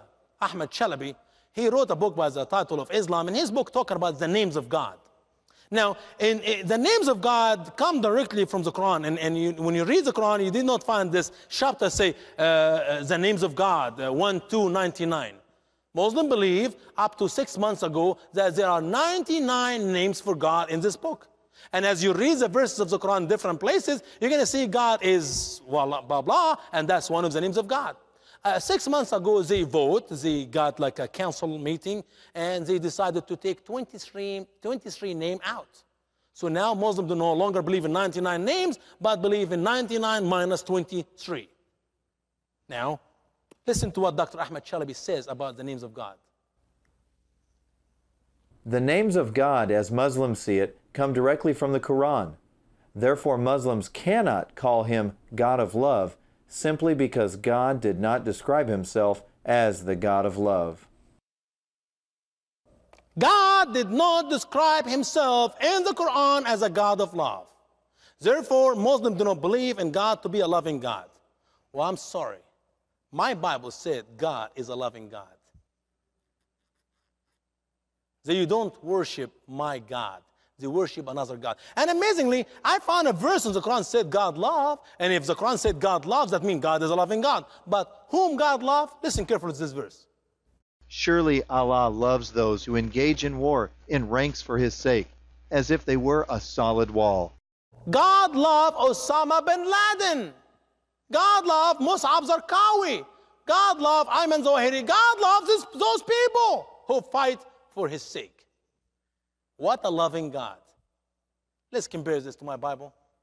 And the Bible says, Beloved, let us love one another, for love is of God, and every one that loveth is born of God, and knoweth God. He that loveth not knoweth not God, for God is love. Are you born of God? Do you really love your neighbor? Do you love your family member, the lost one? See, if you are not a Christian, you can't love them because some of them are terrible. But if you are a Christian, you are commanded by God to love them. Those whom love God, who are born of God, must love everyone around us. We must love the Muslim people simply because they are our enemy. They hate us. Their book teaches to kill us. And what Christ commands? Love your enemy. So many people hear me speaking and they come with a conclusion. Oh, Brother Usama don't want us to hate the Muslim people. That's the opposite of what I'm trying to teach. I want every American Christian to love the Muslim to the point you must share the gospel with them, and you must lead them out of the darkness of Islam. And if you don't love your neighbor, the Muslim one or non-Muslim one, you are not a Christian at all. Not because I said so, it's because 1 John 4, 7, 8 said so. If you don't like it, when you go home, get a highlighter marker, black one, and highlight these verses out of your Bible. And by the way, you're going to find yourself highlight the whole Bible. Matthew, Mark, Luke, and John just highlight the whole Bible. How friendly are the Muslims? You see, in America, we see him here, and it's so amazing. Our media I sometimes when I sit and watch CNN and CBS and all this wonderful liberal TV channels and radio station, whatever, you feel like it's all bought by Muslims. The Muslim bought our country. I mean, like last year, they have this September 11 day, 9/11, and they are zooming with camera, very, very low, very close zooming on this couple. There were hundreds of people in New York to remember this wonderful attack on our country by the wonderful Muslim people. And they do not zoom on anybody except on the Muslim couple. And she was completely covered, and her husband had a beard, a Muslim Sunni. By the way, when a Muslim woman is covered and a man grows up a beard, that's 100% they are jihadists. But we don't know it. We think they're Muslim. They're practicing their Quran to the point. You know, when you see some Muslims don't care, showing half their body as they walk in the street naked, they don't care what the Quran teaches. But if they cover, grow up the beard, sincere face, no smile, they're real Muslim. I consider them born again Muslim, jihadists. And they zoom the camera on them, and she holds the flag, American flag in her hand, and tears coming from her eyes. How wonderful Muslim people. They are very friendly. I'm sorry, I want to look at another picture. I want to look at what the Quran teaches. Can Muslim people in America or any part of the world be real Muslim, true Muslim, and be a friend to the Jew and the Christian? Can they? That's a question. Can a man or a woman be a true Muslim and be friend with you according to the teaching of the Quran? O you who have believed, do not take the Jews and the Christians as friends. They are friends to one another. And whoever among you takes them as friends, so surely he is of them. Surely Allah does not guide the unjust people. Don't. Don't do it. The Quran commands Muslims not to be friend with the Jew and Christian. That's what the Quran teaches. That's why they hate us. Maybe our president would tell us that Saudi is our friend, but that's a lie. That's a 100% lie. And I'm not saying this because I don't like Bush. I love Bush. I vote for him twice, and if he runs for any other office, I will vote for him again. But when he lies, he's dead wrong. Saudi are not our friend at all. They will never be our friend. Saudi are paying money to kill our soldiers overseas. Saudi are giving money to the Shia and to the Sunni to kill our soldiers overseas. Saudi are taking over United States. And I wish I have a time to share with you. Saudi are putting mosque in every one of your public school. Saudi are teaching material in our public school, and I'll share with you some tomorrow. If you know what Saudi is putting in our public school right now, you'll be real mad. No true Muslim is a friend with a Jew or Christian. Not because I said so, because the Quran said so. Islam is not what I say, but what this book teaches. Pillar of Islam. First pillar in Islam, they teach to our kids in school, is Shahada. That's when you say in Arabic, not in any other language, you have to see everything in Islam is built on Arabic language. And that's how Islam was able to spread all over the world this last few years. Because you don't know what you're saying, you just say whatever they tell you to say, and you believe whatever they tell you, you're a Muslim. If you know exactly what the book teach and what they say exactly mean, and if you think about it for a few minutes, you will never believe in it. But it's all built on ignorance. First one is, you must say in Arabic, Ashhadu anna la ilaha illallah, Ashhadu anna Muhammad Rasulullah. I bear witness there is no God but Allah, and I bear witness that Muhammad is his prophet. Is this a true witness? Not according to the Quran. The Quran says, only a true witness is the one who see by his eyes, hear by his ear, smell by his nose, touch by his hand, and taste by his tongue. You have to use your 5 senses, otherwise you're a false witness. Do you know any Muslim in the world today seen Muhammad, heard Muhammad, touched Muhammad? How can you bear witness of something you never saw, you never heard?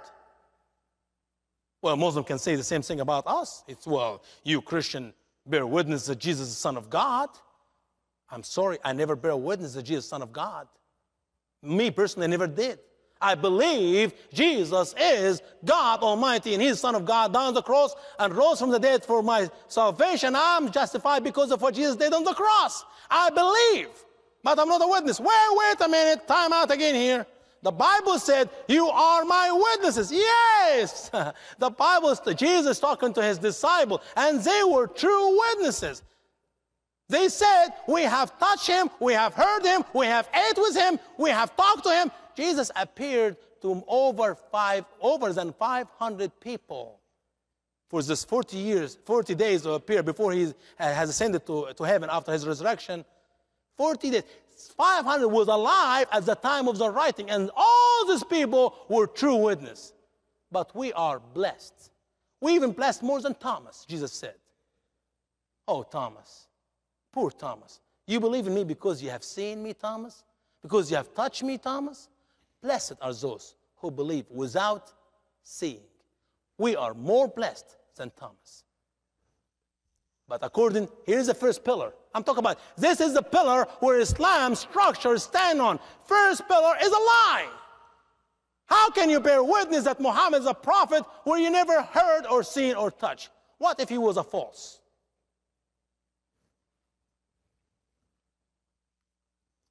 What does the Quran teach about Muhammad? Can Muhammad be a prophet? Listen to the teaching of the Quran.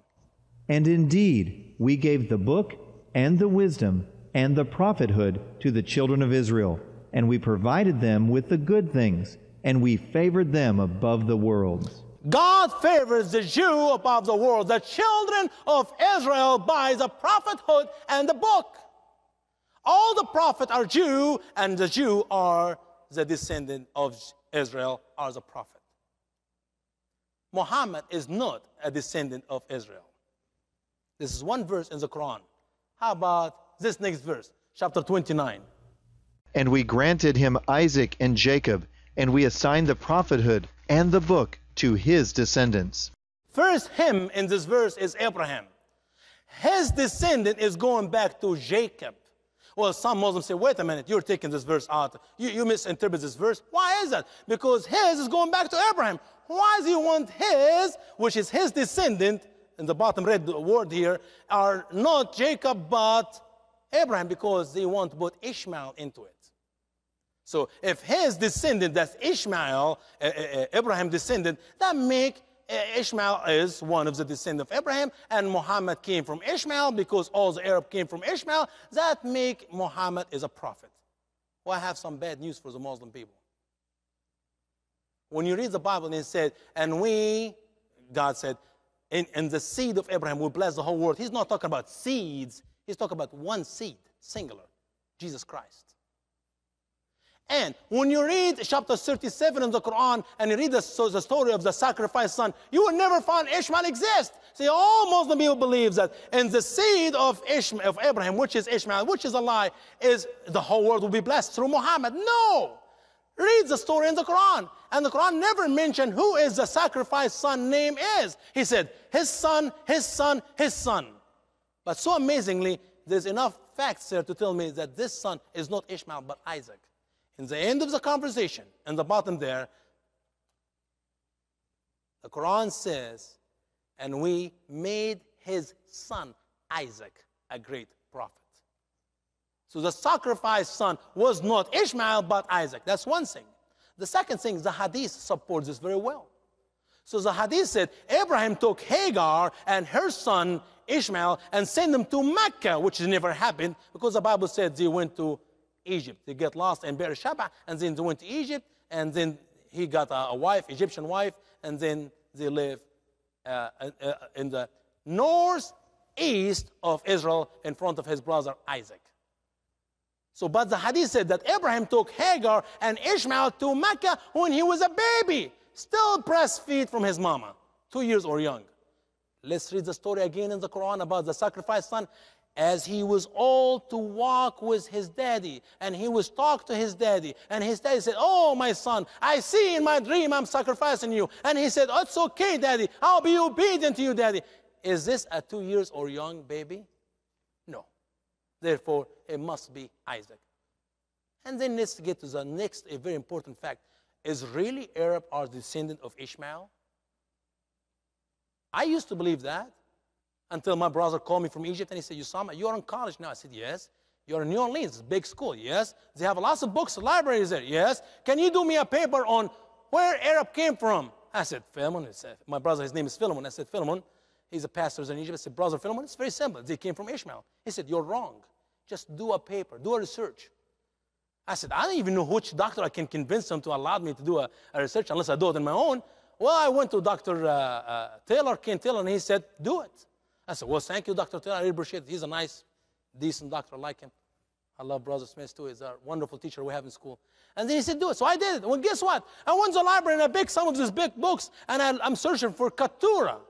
What about Keturah? The Bible in Genesis 25 and said, and after Sarah died, Abraham took another wife by the name Keturah. So I'm searching for Keturah, and the first thing comes in this big book I got out of the library, the first thing is Keturah is the mother of the ancestor of Arab. So, whoa, my brother Philemon was right. And I kept searching. The more I searched, I found Arab have nothing to do with Ishmael. Ishmael is the father of Ishmaelites, and Arab are the descendants of Keturah and Abraham. And when you read Genesis 25, you see, here are their children, and here are their grandchildren, and they're so hard named to pronounce in English, so American people skip this section. Well, guess what? When I did my search, I didn't skip it. I read every word, every name, and guess what? 3 of the grandchildren of Abraham and Keturah are named after 3 Arab countries. Wow. Can Muhammad be a prophet? No, he's not a prophet. First of all, because he has no prophecy. Second important thing, because he is not the descendant of Jacob, Israel. Second pillar in Islam is prayer. And Muslim people pray 5 times a day, and they brag about praying 5 times a day. As a matter of fact, last time I went on YouTube, I was watching this Muslim American wonderful lady who became a Muslim, and she said, Islam taught me to pray. In Christianity, when I was a Christian, I never prayed. But now I pray 5 times a day. I said, wow. I did not know that Christianity allowed for less than 5, 10, 20. What does the Bible say about prayer? Pray without? That's like 24/7. But she thinks that in the Bible, there was nothing about prayer. I'm sorry. You're wrong, sister. And then, amazingly, all the Muslims I met, they pray in a language they don't know what they're saying. 5 times a day, blah, blah, blah, blah, blah, blah, amen. Why 5? When you read the Quran, will you find a verse in the Quran say, pray 5 times a day? No. The Quran mentioned 3 prayers. Morning and late at night, and 1 in the middle. He didn't even name them right. 1 early, 1 late, and 1 in the middle. Where did they come up with 5 prayer? The Hadith. Remember, I told you about the Hadith, the collection of Muhammad's sayings. Let me share with you a few Hadiths to know how ridiculous is the book of the Hadith. Muslims tell you cannot understand the Quran unless you read the Hadith. And when you read the Hadith, there's nothing to understand, really. Let me share with you some of the Hadith.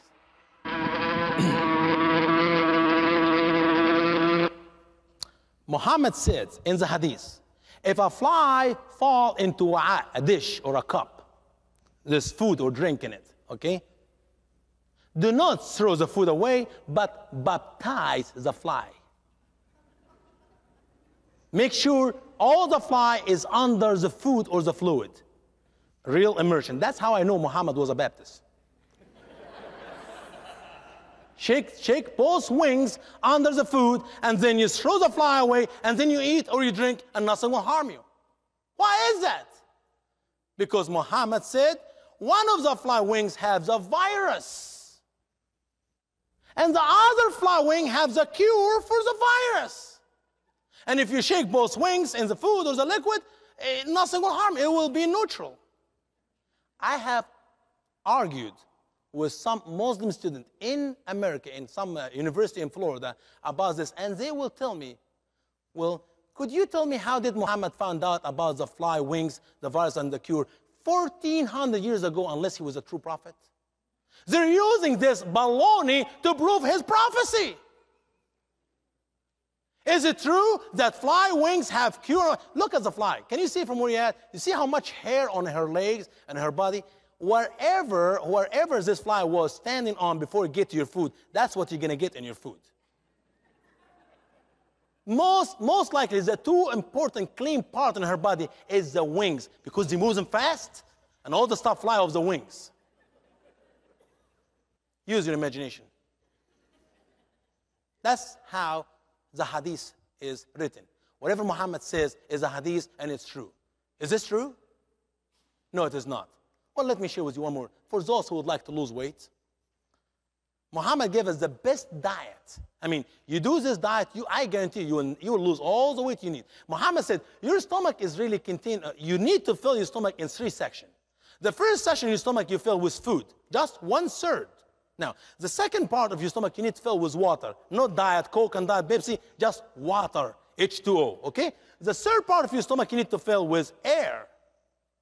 If you do this for a good couple, 3 months, you lose all the weight you need to lose. And how in the world Muhammad knows a fact about the best way to eat 1400 years ago unless he was a true prophet? And I kind of believe it for a while, and I get think. How in the world Muhammad's going to put air inside his stomach?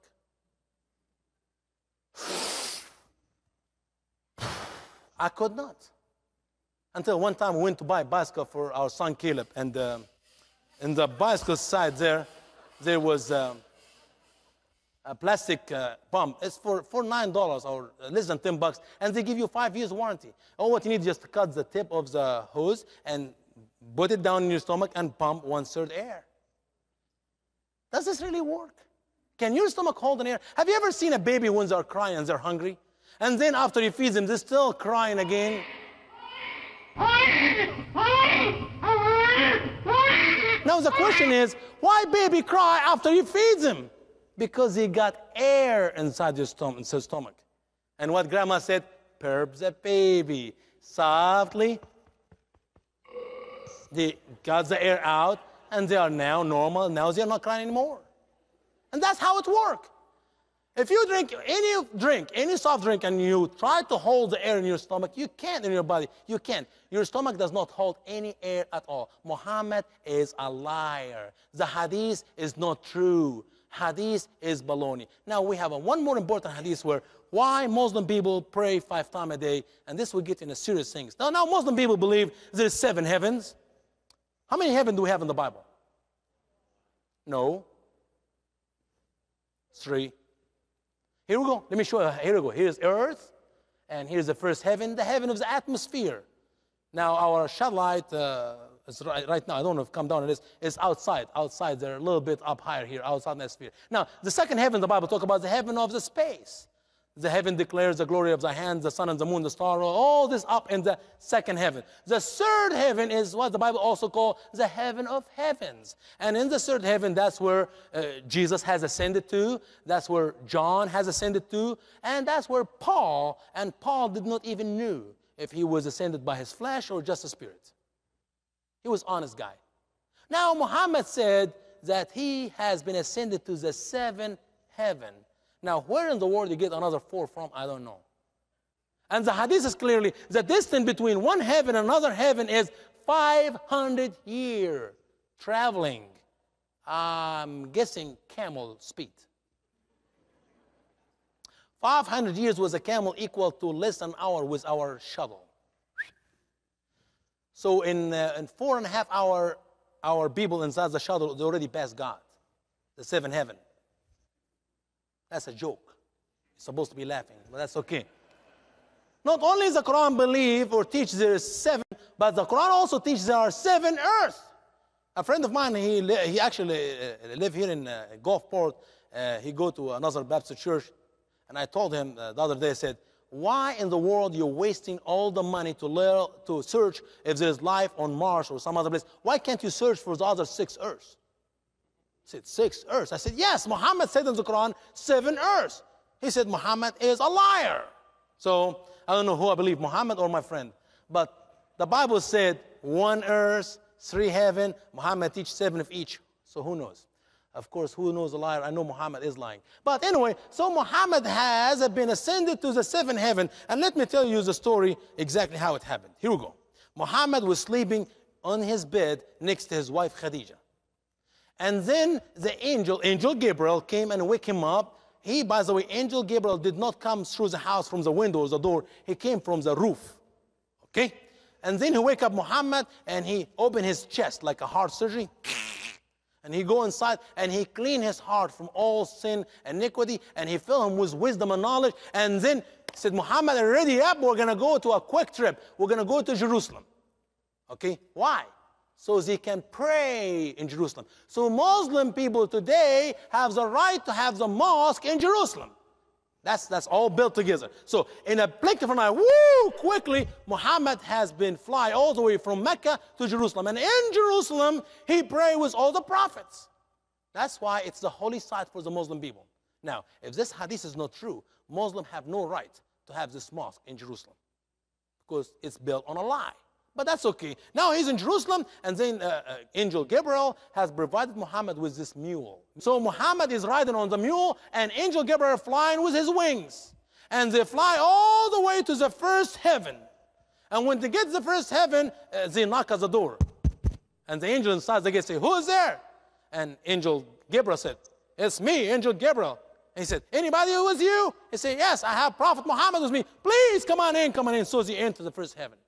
When they get to inside the first heaven, Muhammad saw this tall man, or whatever you say, long or tall, very tall guy. And this old man, every time he looked at his right hand, he laughed. And then when he looked at his left hand, he cried and weep. So Muhammad asked angel Gabriel, who is this guy? What's wrong with him? Why he's laughing and crying? He said, shh. This is Father Adam. Every time he look at his right hand, he sees all those who believe in you, and he's happy for them. And every time he look at his left hand, he sees all those who disbelieve in you, and he cry and weep for them. Second mistake. First mistake is what? There's no seventh heaven. Second mistake is Adam was crying inside the heaven and weeping. Have you ever read the Bible, what the Bible said, what they do in heaven? No tears in heaven. So if really Muhammad went to heaven, he should not see anybody cry or weep in heaven. But guess how tall was Adam? Let me show you how accurate the hadith is. Can somebody give me a number? Brother, give me a number, big number. How tall Adam was? 6'5", that's too short. Somebody else. Brother, how tall Adam? 750 feet. Man, this guy's close. 60 yards. Adam is 60 yards tall or long, whatever you want to call it. His foot will be bigger than this church. Now, do you want to continue with this hadith, or do you find out enough that's a lie? Well, let's continue. Anyway, so they went to the second heaven. In the third heaven, they met with Moses. And Moses talked to Adam, to Muhammad, and Muhammad talked to Moses. 4, 5, 6 heaven. And in the sixth heaven, angel Gabriel told Muhammad, you are on your own, man. I can go with you to meet God. It's the most holy place. Even Gabriel could not meet with God, but Muhammad was able to get to the seventh heaven and talk to God. And God said, Muhammad, he said, yes, Lord. He said, I want you to go back to earth and tell your people to pray 50 times a day. He said, no problem. My Arab people are strong. They can pray 100 if you want. He's going down to the earth, and he stopped at the third heaven. And guess who was there? Moses. So Moses said, what did God tell you? He said, oh, God asked me to ask the people to pray 50 times a day. 50 times a day? People will kill you, man. You need to go back to God. Tell them that's too much. Okay. God, I just talked to Moses in third heaven, and he told me 50 is too much. 45. Oh, right. Thank you. 45 is too much. God, 40. Oh, right. Literally, he moved from the third heaven to the seventh heaven, and seventh heaven to the earth, third heaven, 17, 18 times to cut it from 50 to 5. And that's why Muslim people pray 5 times a day. Now, and then he went all the way back to bed, next to his wife Khadija, and the bed still warm. So how long does this trip take? A couple hours, maybe 3 hours, if it's a warm night. Well, we have a problem. What is the problem? You see, in the Quran, there's 2 verses contradict each other already. One verse says, the angels come from heaven to earth in a day equal to 1,000 years from what we count on earth. 1,000 years. But there's another verse in the Quran says that the angels come from heaven to earth in a day equal 50,000 years. 1,000 years, 50,000 years, the difference is 49,000 years. That's the last to swallow, you know. There's something wrong there. But Muslim scholars have an answer for every question. You see, if you're going from earth to the first heaven, which is closer to earth, it's only take 1,000 years.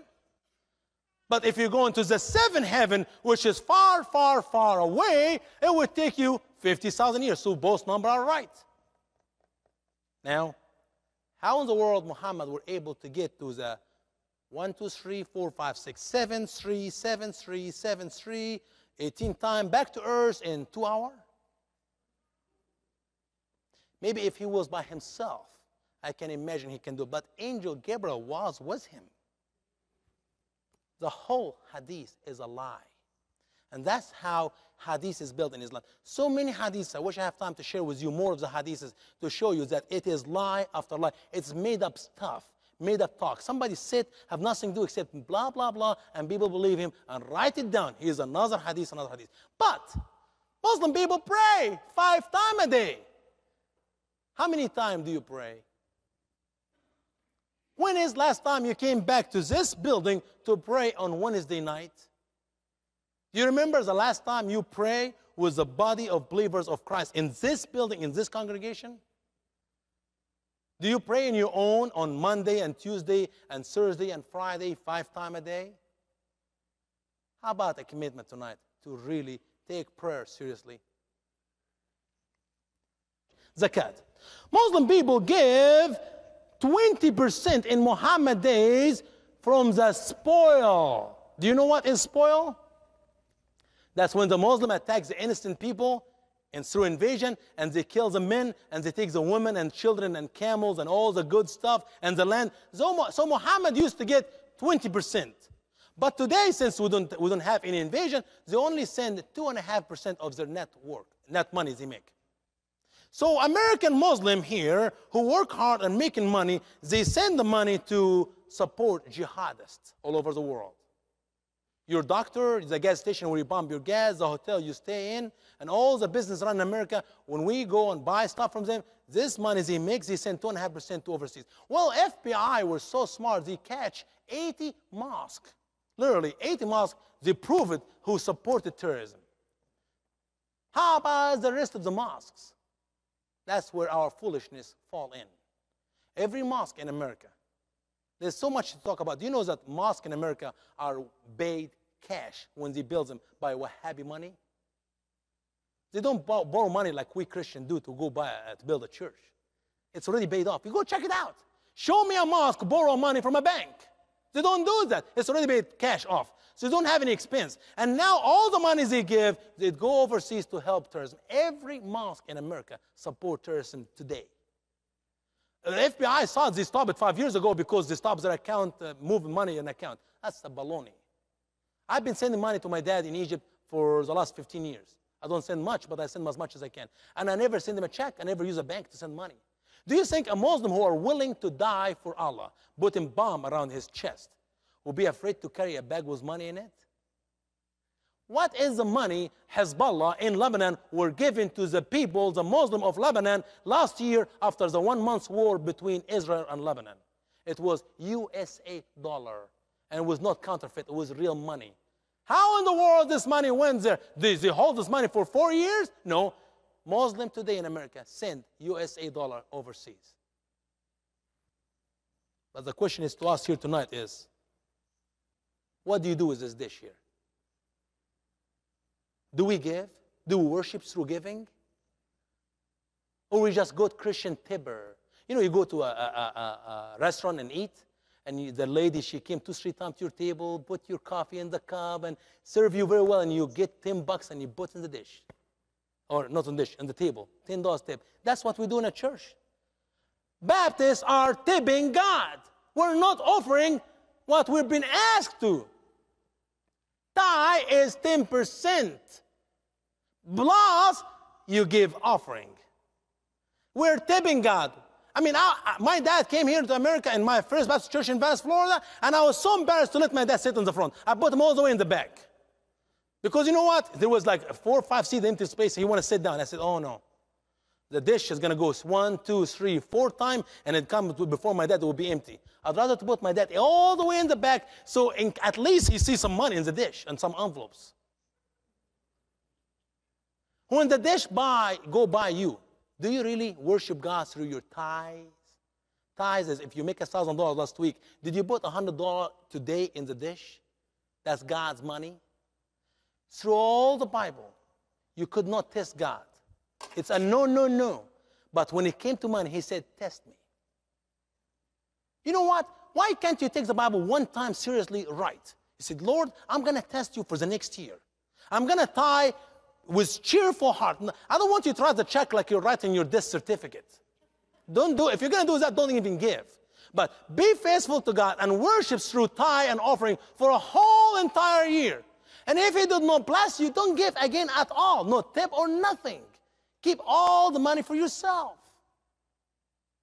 Do we as a church worship God through our offering? You know how many opportunities of ministry we can do and we're not doing because we don't have money? Muslims know how to give. And we Christians, sadly, tip God. We don't give as has been commanded in his word. Ramadan. That's when you fast a whole day of the whole month of Ramadan. All day long, the whole month of Ramadan. And then you eat all night long. Do you know that Muslims in Egypt, in the month of Ramadan, they consume food more than the whole 3 months in any time of the year? I mean, they eat exactly 3 times than any month in the year. And they say Ramadan Kareem. Ramadan is generous, so we have to eat a lot.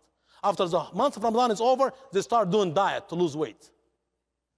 Now, something strange about the timing of fast. The Quran says you fast as long as there's daytime. I still see through the windows, there's daytime outside. When it gets dark, then you start eating. Now, what happened if the month of Ramadan happened to come in, say, in Christmas time, December 16, 18, before Christmas, and you just happen to be living in Alaska or Greenland? How many hours you'll be fasting during this first week or so? It's dark all day, all night. The whole thing is night. So you just go and eat. What happened if Ramadan happened to come in the month of June and you live in Alaska or Greenland?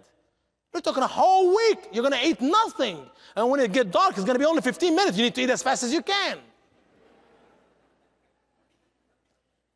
You see, it's a problem. The timing set for the Muslim to pray and to fast and all this does not work. But Muslim people fast the month of Ramadan. When is the last time did you really fast? Do you remember? Was it because somebody was about to die sick? When you take it serious and you go before the Lord and you fast. Do we have enough reasons or things to fast for in America, in our churches, in our country, in our state, in our city? I mean, if you think about reasons for you to fast, man, you should not be eating at all. There's so many reasons for us to fast. But we are not fasting. We do not have brokenness before God Almighty to heal our country, to heal our land, just for your own personal walk with Christ. Will you make a commitment tonight to fast and pray and give and testify for your faith?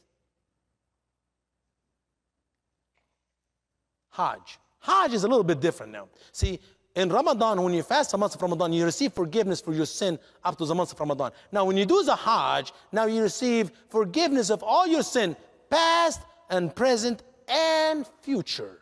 All your sin will be forgiven. If somebody die in your family, you can go and visit for them later. And they will receive forgiveness for their sin too. And now you think, wow, now all my sin is forgiven. That means I can get to heaven. No! Heaven have nothing to do with sin. Heaven is for those whom God chooses, and hell is for those whom God chooses too. You visit Mecca one time in your life, you receive forgiveness for your sin. This is a pillar of Islam. That's where Islam stands, how Islam stands firm. Second pillar is da'wah. Da'wah is sharing your faith with others, Muslimizing America. They're here in America and they have enough people to literally destroy this country by their lies or by their action. They're not dressed like Imam, like you think in Egypt with big beard and big hat. They're dressed like me. They changed so much to become American, to reach out to American, to Islam. They have the name Brother John and Brother Smith and Brother Mark, and they dress in a suit and a tie, and they say, ladies and gentlemen, and they can even have ladies inside the mosque. They're singing to Muhammad with a guitar. In Egypt, if you sing, that's a no-no, that's a sin. I heard on YouTube, I'm watching this music, and they, we love you, Muhammad. I mean, they're singing to Muhammad like we love you, Jesus. They're changing completely to deceive you into the new religion of Islam. 600,000+ students in America today, they're not here to get a degree from your country because they can't even read English.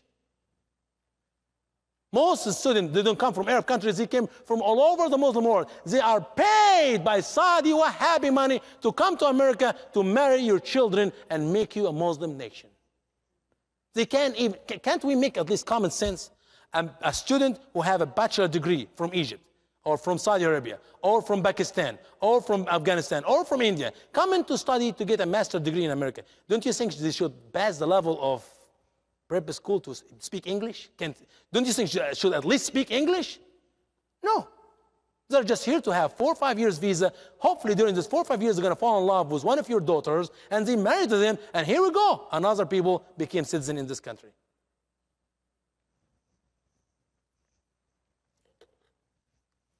This is your neighbor, garage door. Mr. and Mrs., whatever name you want to give to them, Smith. And you go by their garage door every day as you come into the church here on Sunday. And they know that you go into the church. And you wave at them, hello, Mr. Smith, hi, Mr.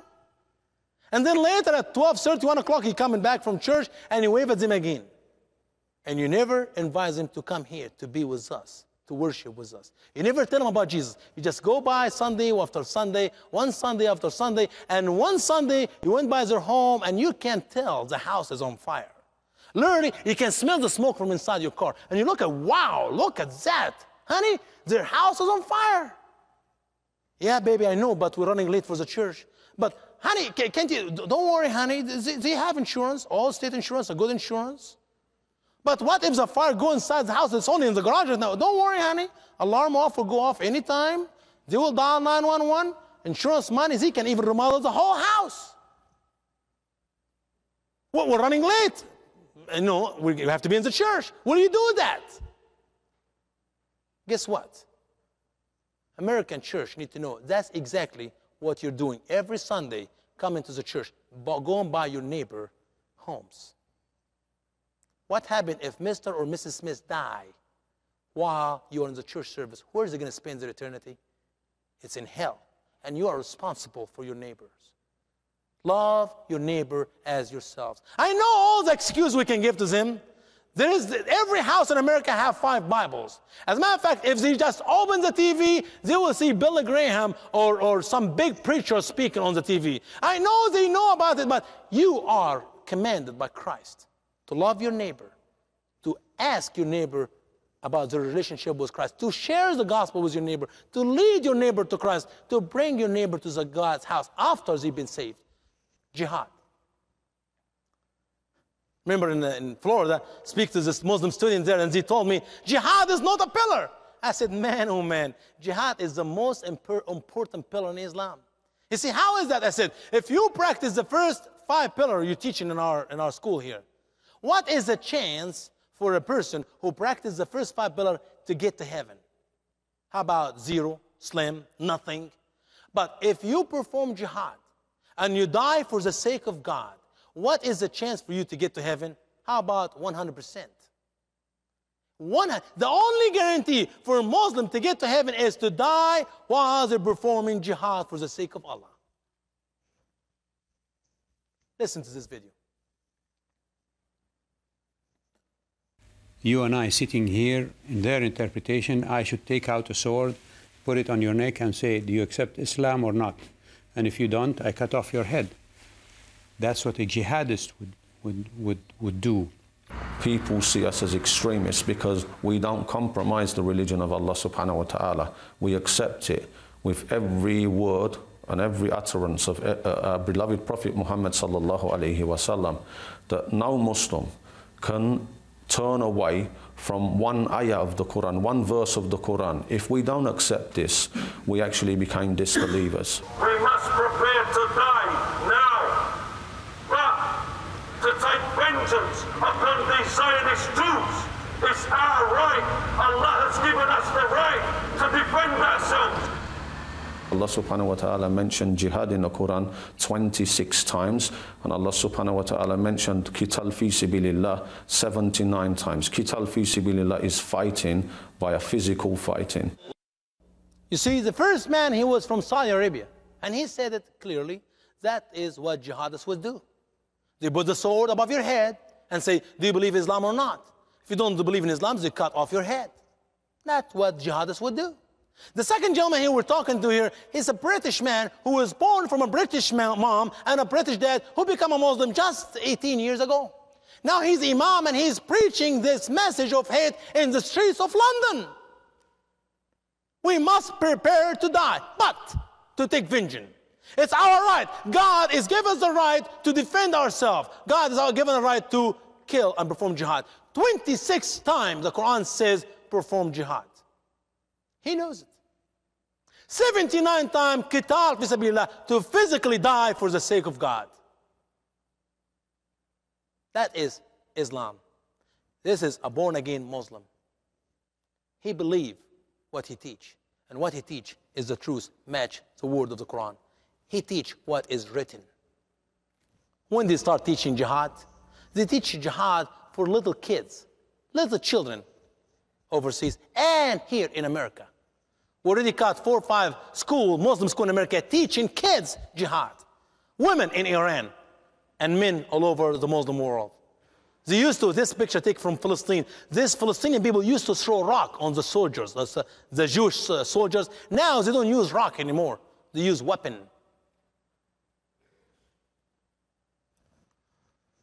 What does the Quran teach about those who die for the sake of God?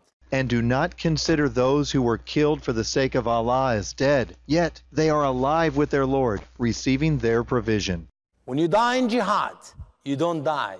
You're immediately alive in heaven. The first drop of blood come of a Muslim man in jihad will take all his sin away, wipe his sin away, will enter him to paradise, take the pain of the tomb out. It will cause him to intercede for 70 people of his own people. That's why when a man performs jihad and commits suicide in our country, with a pass candy, they're celebrating his martyrism. Because he went to heaven, and also the first drop of blood will meet him with his 72 virgin, and that's the smallest number. And the largest number in the hadith is 700. Here, chapter 9, 20 and 21.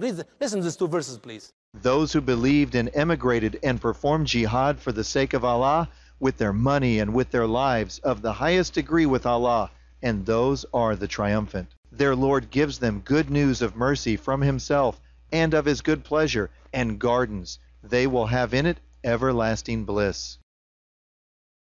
Here is another good verse in the Quran. Chapter 47, the same verse, by the way, he said, chop off their head. That's the rest of the verse here. He said, and those who were killed for the sake of Allah, so He will not let their works go astray. He will guide them and reform their condition, and He will admit them into the garden of which He made known to them. That's about how Muslim people really believe in performing jihad and what happens when you die as you perform jihad. You immediately get to heaven, you enter the paradise, and you have the wonderful life forever. What did Rush Limbaugh's brother, Dave Limbaugh, says about the war against Islam? The war against Islamofascism is not a war for the hearts and minds of the terrorist. They cannot be persuaded or appeased. Their principal beef with us is not our support of Israel or even our counter-aggression against them.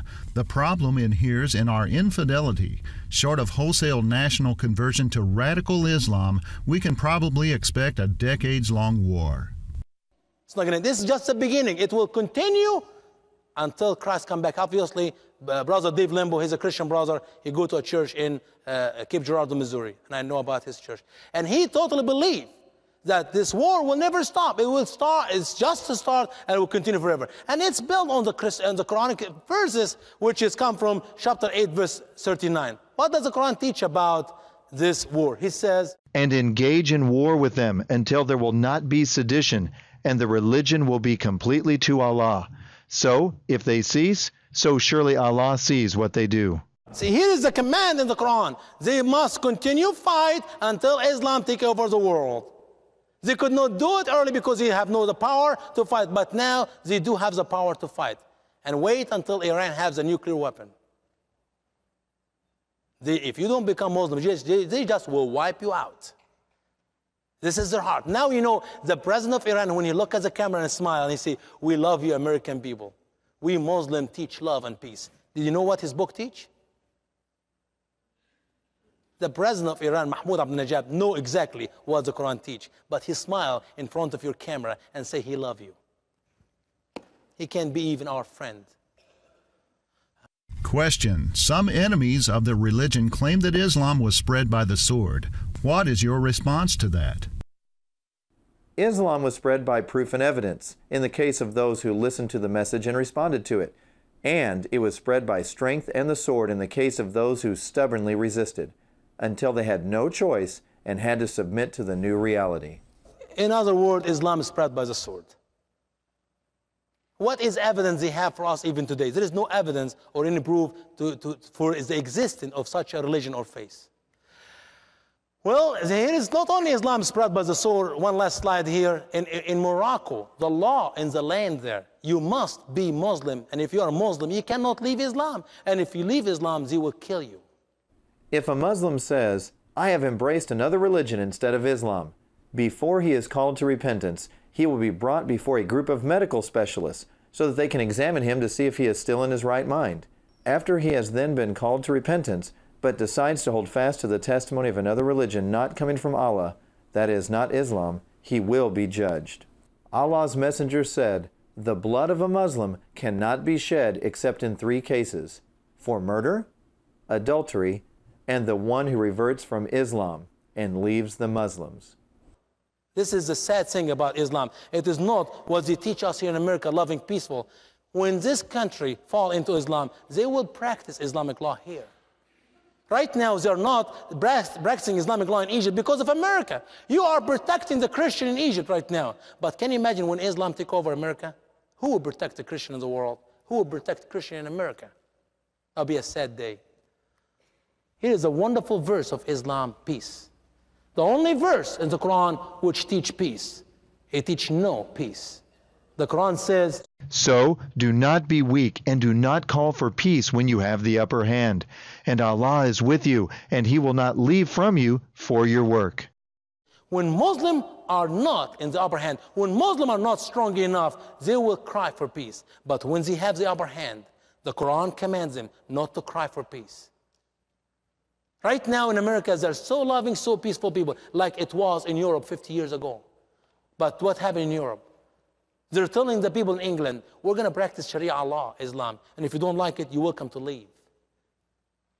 Yes, British people can come to America today, but if they practice the same law in America, where you will go? To the water? Islam versus Christianity. Islam is a religion which teach you to send your sons and daughters to die for God. Christianity is not a religion. Christianity is a faith in which Christ, the Son of God, came to die on the cross for your sin. Jesus died that we may have life and we have abundantly. I had this wonderful message from your pastor this morning. You can have forgiveness of your sin. You can be set free. You can be justified because of what Jesus did on the cross. And what my wife said, and now we have eaten lunch today, is really caught my attention. I would like to add it to, or repeat it to you. But also, you may leave the court as a criminal and spend eternity behind the bar because you refuse to receive the gift of the judge of eternal life, or the gift to be set free. Jesus came and he died on the cross for your sin. He came that you may have life and have it abundantly. He paid for your sin, but what happens if you refuse his gift? You must pay for your sin too. Justification has been given in full on the cross for our sin. But the moment you say no to Jesus and you die without Jesus, you will spend eternity in hell. You can be set free. You can be justified because of what Jesus did if you accept what Jesus did for you on the cross. But you may come to the church one time after one time. You hear the message one time after one time. And you never make a commitment in your heart for Jesus. You know what's going to happen? You spend eternity in hell. The justification is not free gift for everybody. It's for those who accept the gift of the death of Christ on the cross for your behalf. Have you ever think about your eternity? Have you ever think about all your sin and the punishment for your sin? See, the Bible is very clear. The wages of sin is death. And death in the Bible is 3 levels of death that I believe personally. Death spiritually, that's when you live in sin, you have no problem at all. And this physically, that's when you die, we bury you and you go under the ground. And this eternally, that's when you spend eternity in hell. Did you receive the forgiveness of your sin? Have you accepted Christ? If not, why not tonight? You know, we can learn all what we can learn this week about Islam. And we have a lot bigger head and more information. But you cannot love the Muslim people until you have the love of Christ in your heart. And my heart desire is not to teach you about Islam, is to teach you to love the Muslim people and reach out to the Muslim people. They're here in Biloxi. Some of them are going to be married to your children or your grandchildren. Why can't we reach out to them and teach them about love of Christ? But if you don't have it, you can give it. You can't love the Muslim people on your own. I can't myself. It's only because of what Jesus did for me. We cannot be true Christian if we don't love our neighbors. We can't be true Christian if we don't reach out to the lost around us. And you can't do all this unless you have a relationship with Christ. Do you remember the time and the place where you give your heart to Jesus? The second verse is equal to the first verse. You were born physically in some place. And you were born physically at a specific time. Some of us are 20 years old, 40 years old, 60 years old. You were born physically someplace in a specific time. So is spiritually. Do you remember the time and the place where you give your heart to Jesus? If not, you are no different than any Muslim. You can die a good, great Baptist and spend eternity in hell. Baptist does not mean you're saved. A born-again Christian means you're saved. You think about that. The Straight Way of Grace Ministry hopes that you were informed and blessed by this presentation. Muslims in America are teaching that Islam is a loving, peaceful religion. But that is not what we found in the verses of the Quran, for it is full of hate toward Jews, Christians, and any others who do not believe in Islam. They also teach that Muhammad is a prophet. However, when reading the Quran, we cannot find any prophecy ever given by Muhammad, let alone any fulfilled prophecies. God promises eternal life for all those who will put their trust in the perfect sacrifice of Jesus. Our sincere desire is that you would come to know the love of God and to experience the forgiveness of sins that He provides through Jesus Christ. If you have not yet trusted in Christ, would you pray a prayer like this one? Lord Jesus, I am a sinner. I confess all my sins to you and ask that you forgive me. I believe that you died for my sins, and I want to turn from my sins. Thank you for forgiving me. Now I ask you to come into my heart and be my Lord and Savior. I confess you as the Lord and Savior of my life. I give you my life, and I ask that you would give me your Holy Spirit to take control of my life from this point on. Thank you, Jesus. Amen. Other presentations in this series cover a wide variety of topics, from a comparison of the Bible and the Quran, through Jesus and Muhammad, to women in Islam. For a current listing of available presentations, to schedule presentations for your church or organization, or to find other helpful information, go to the ministry's website at www.thestraightway.org.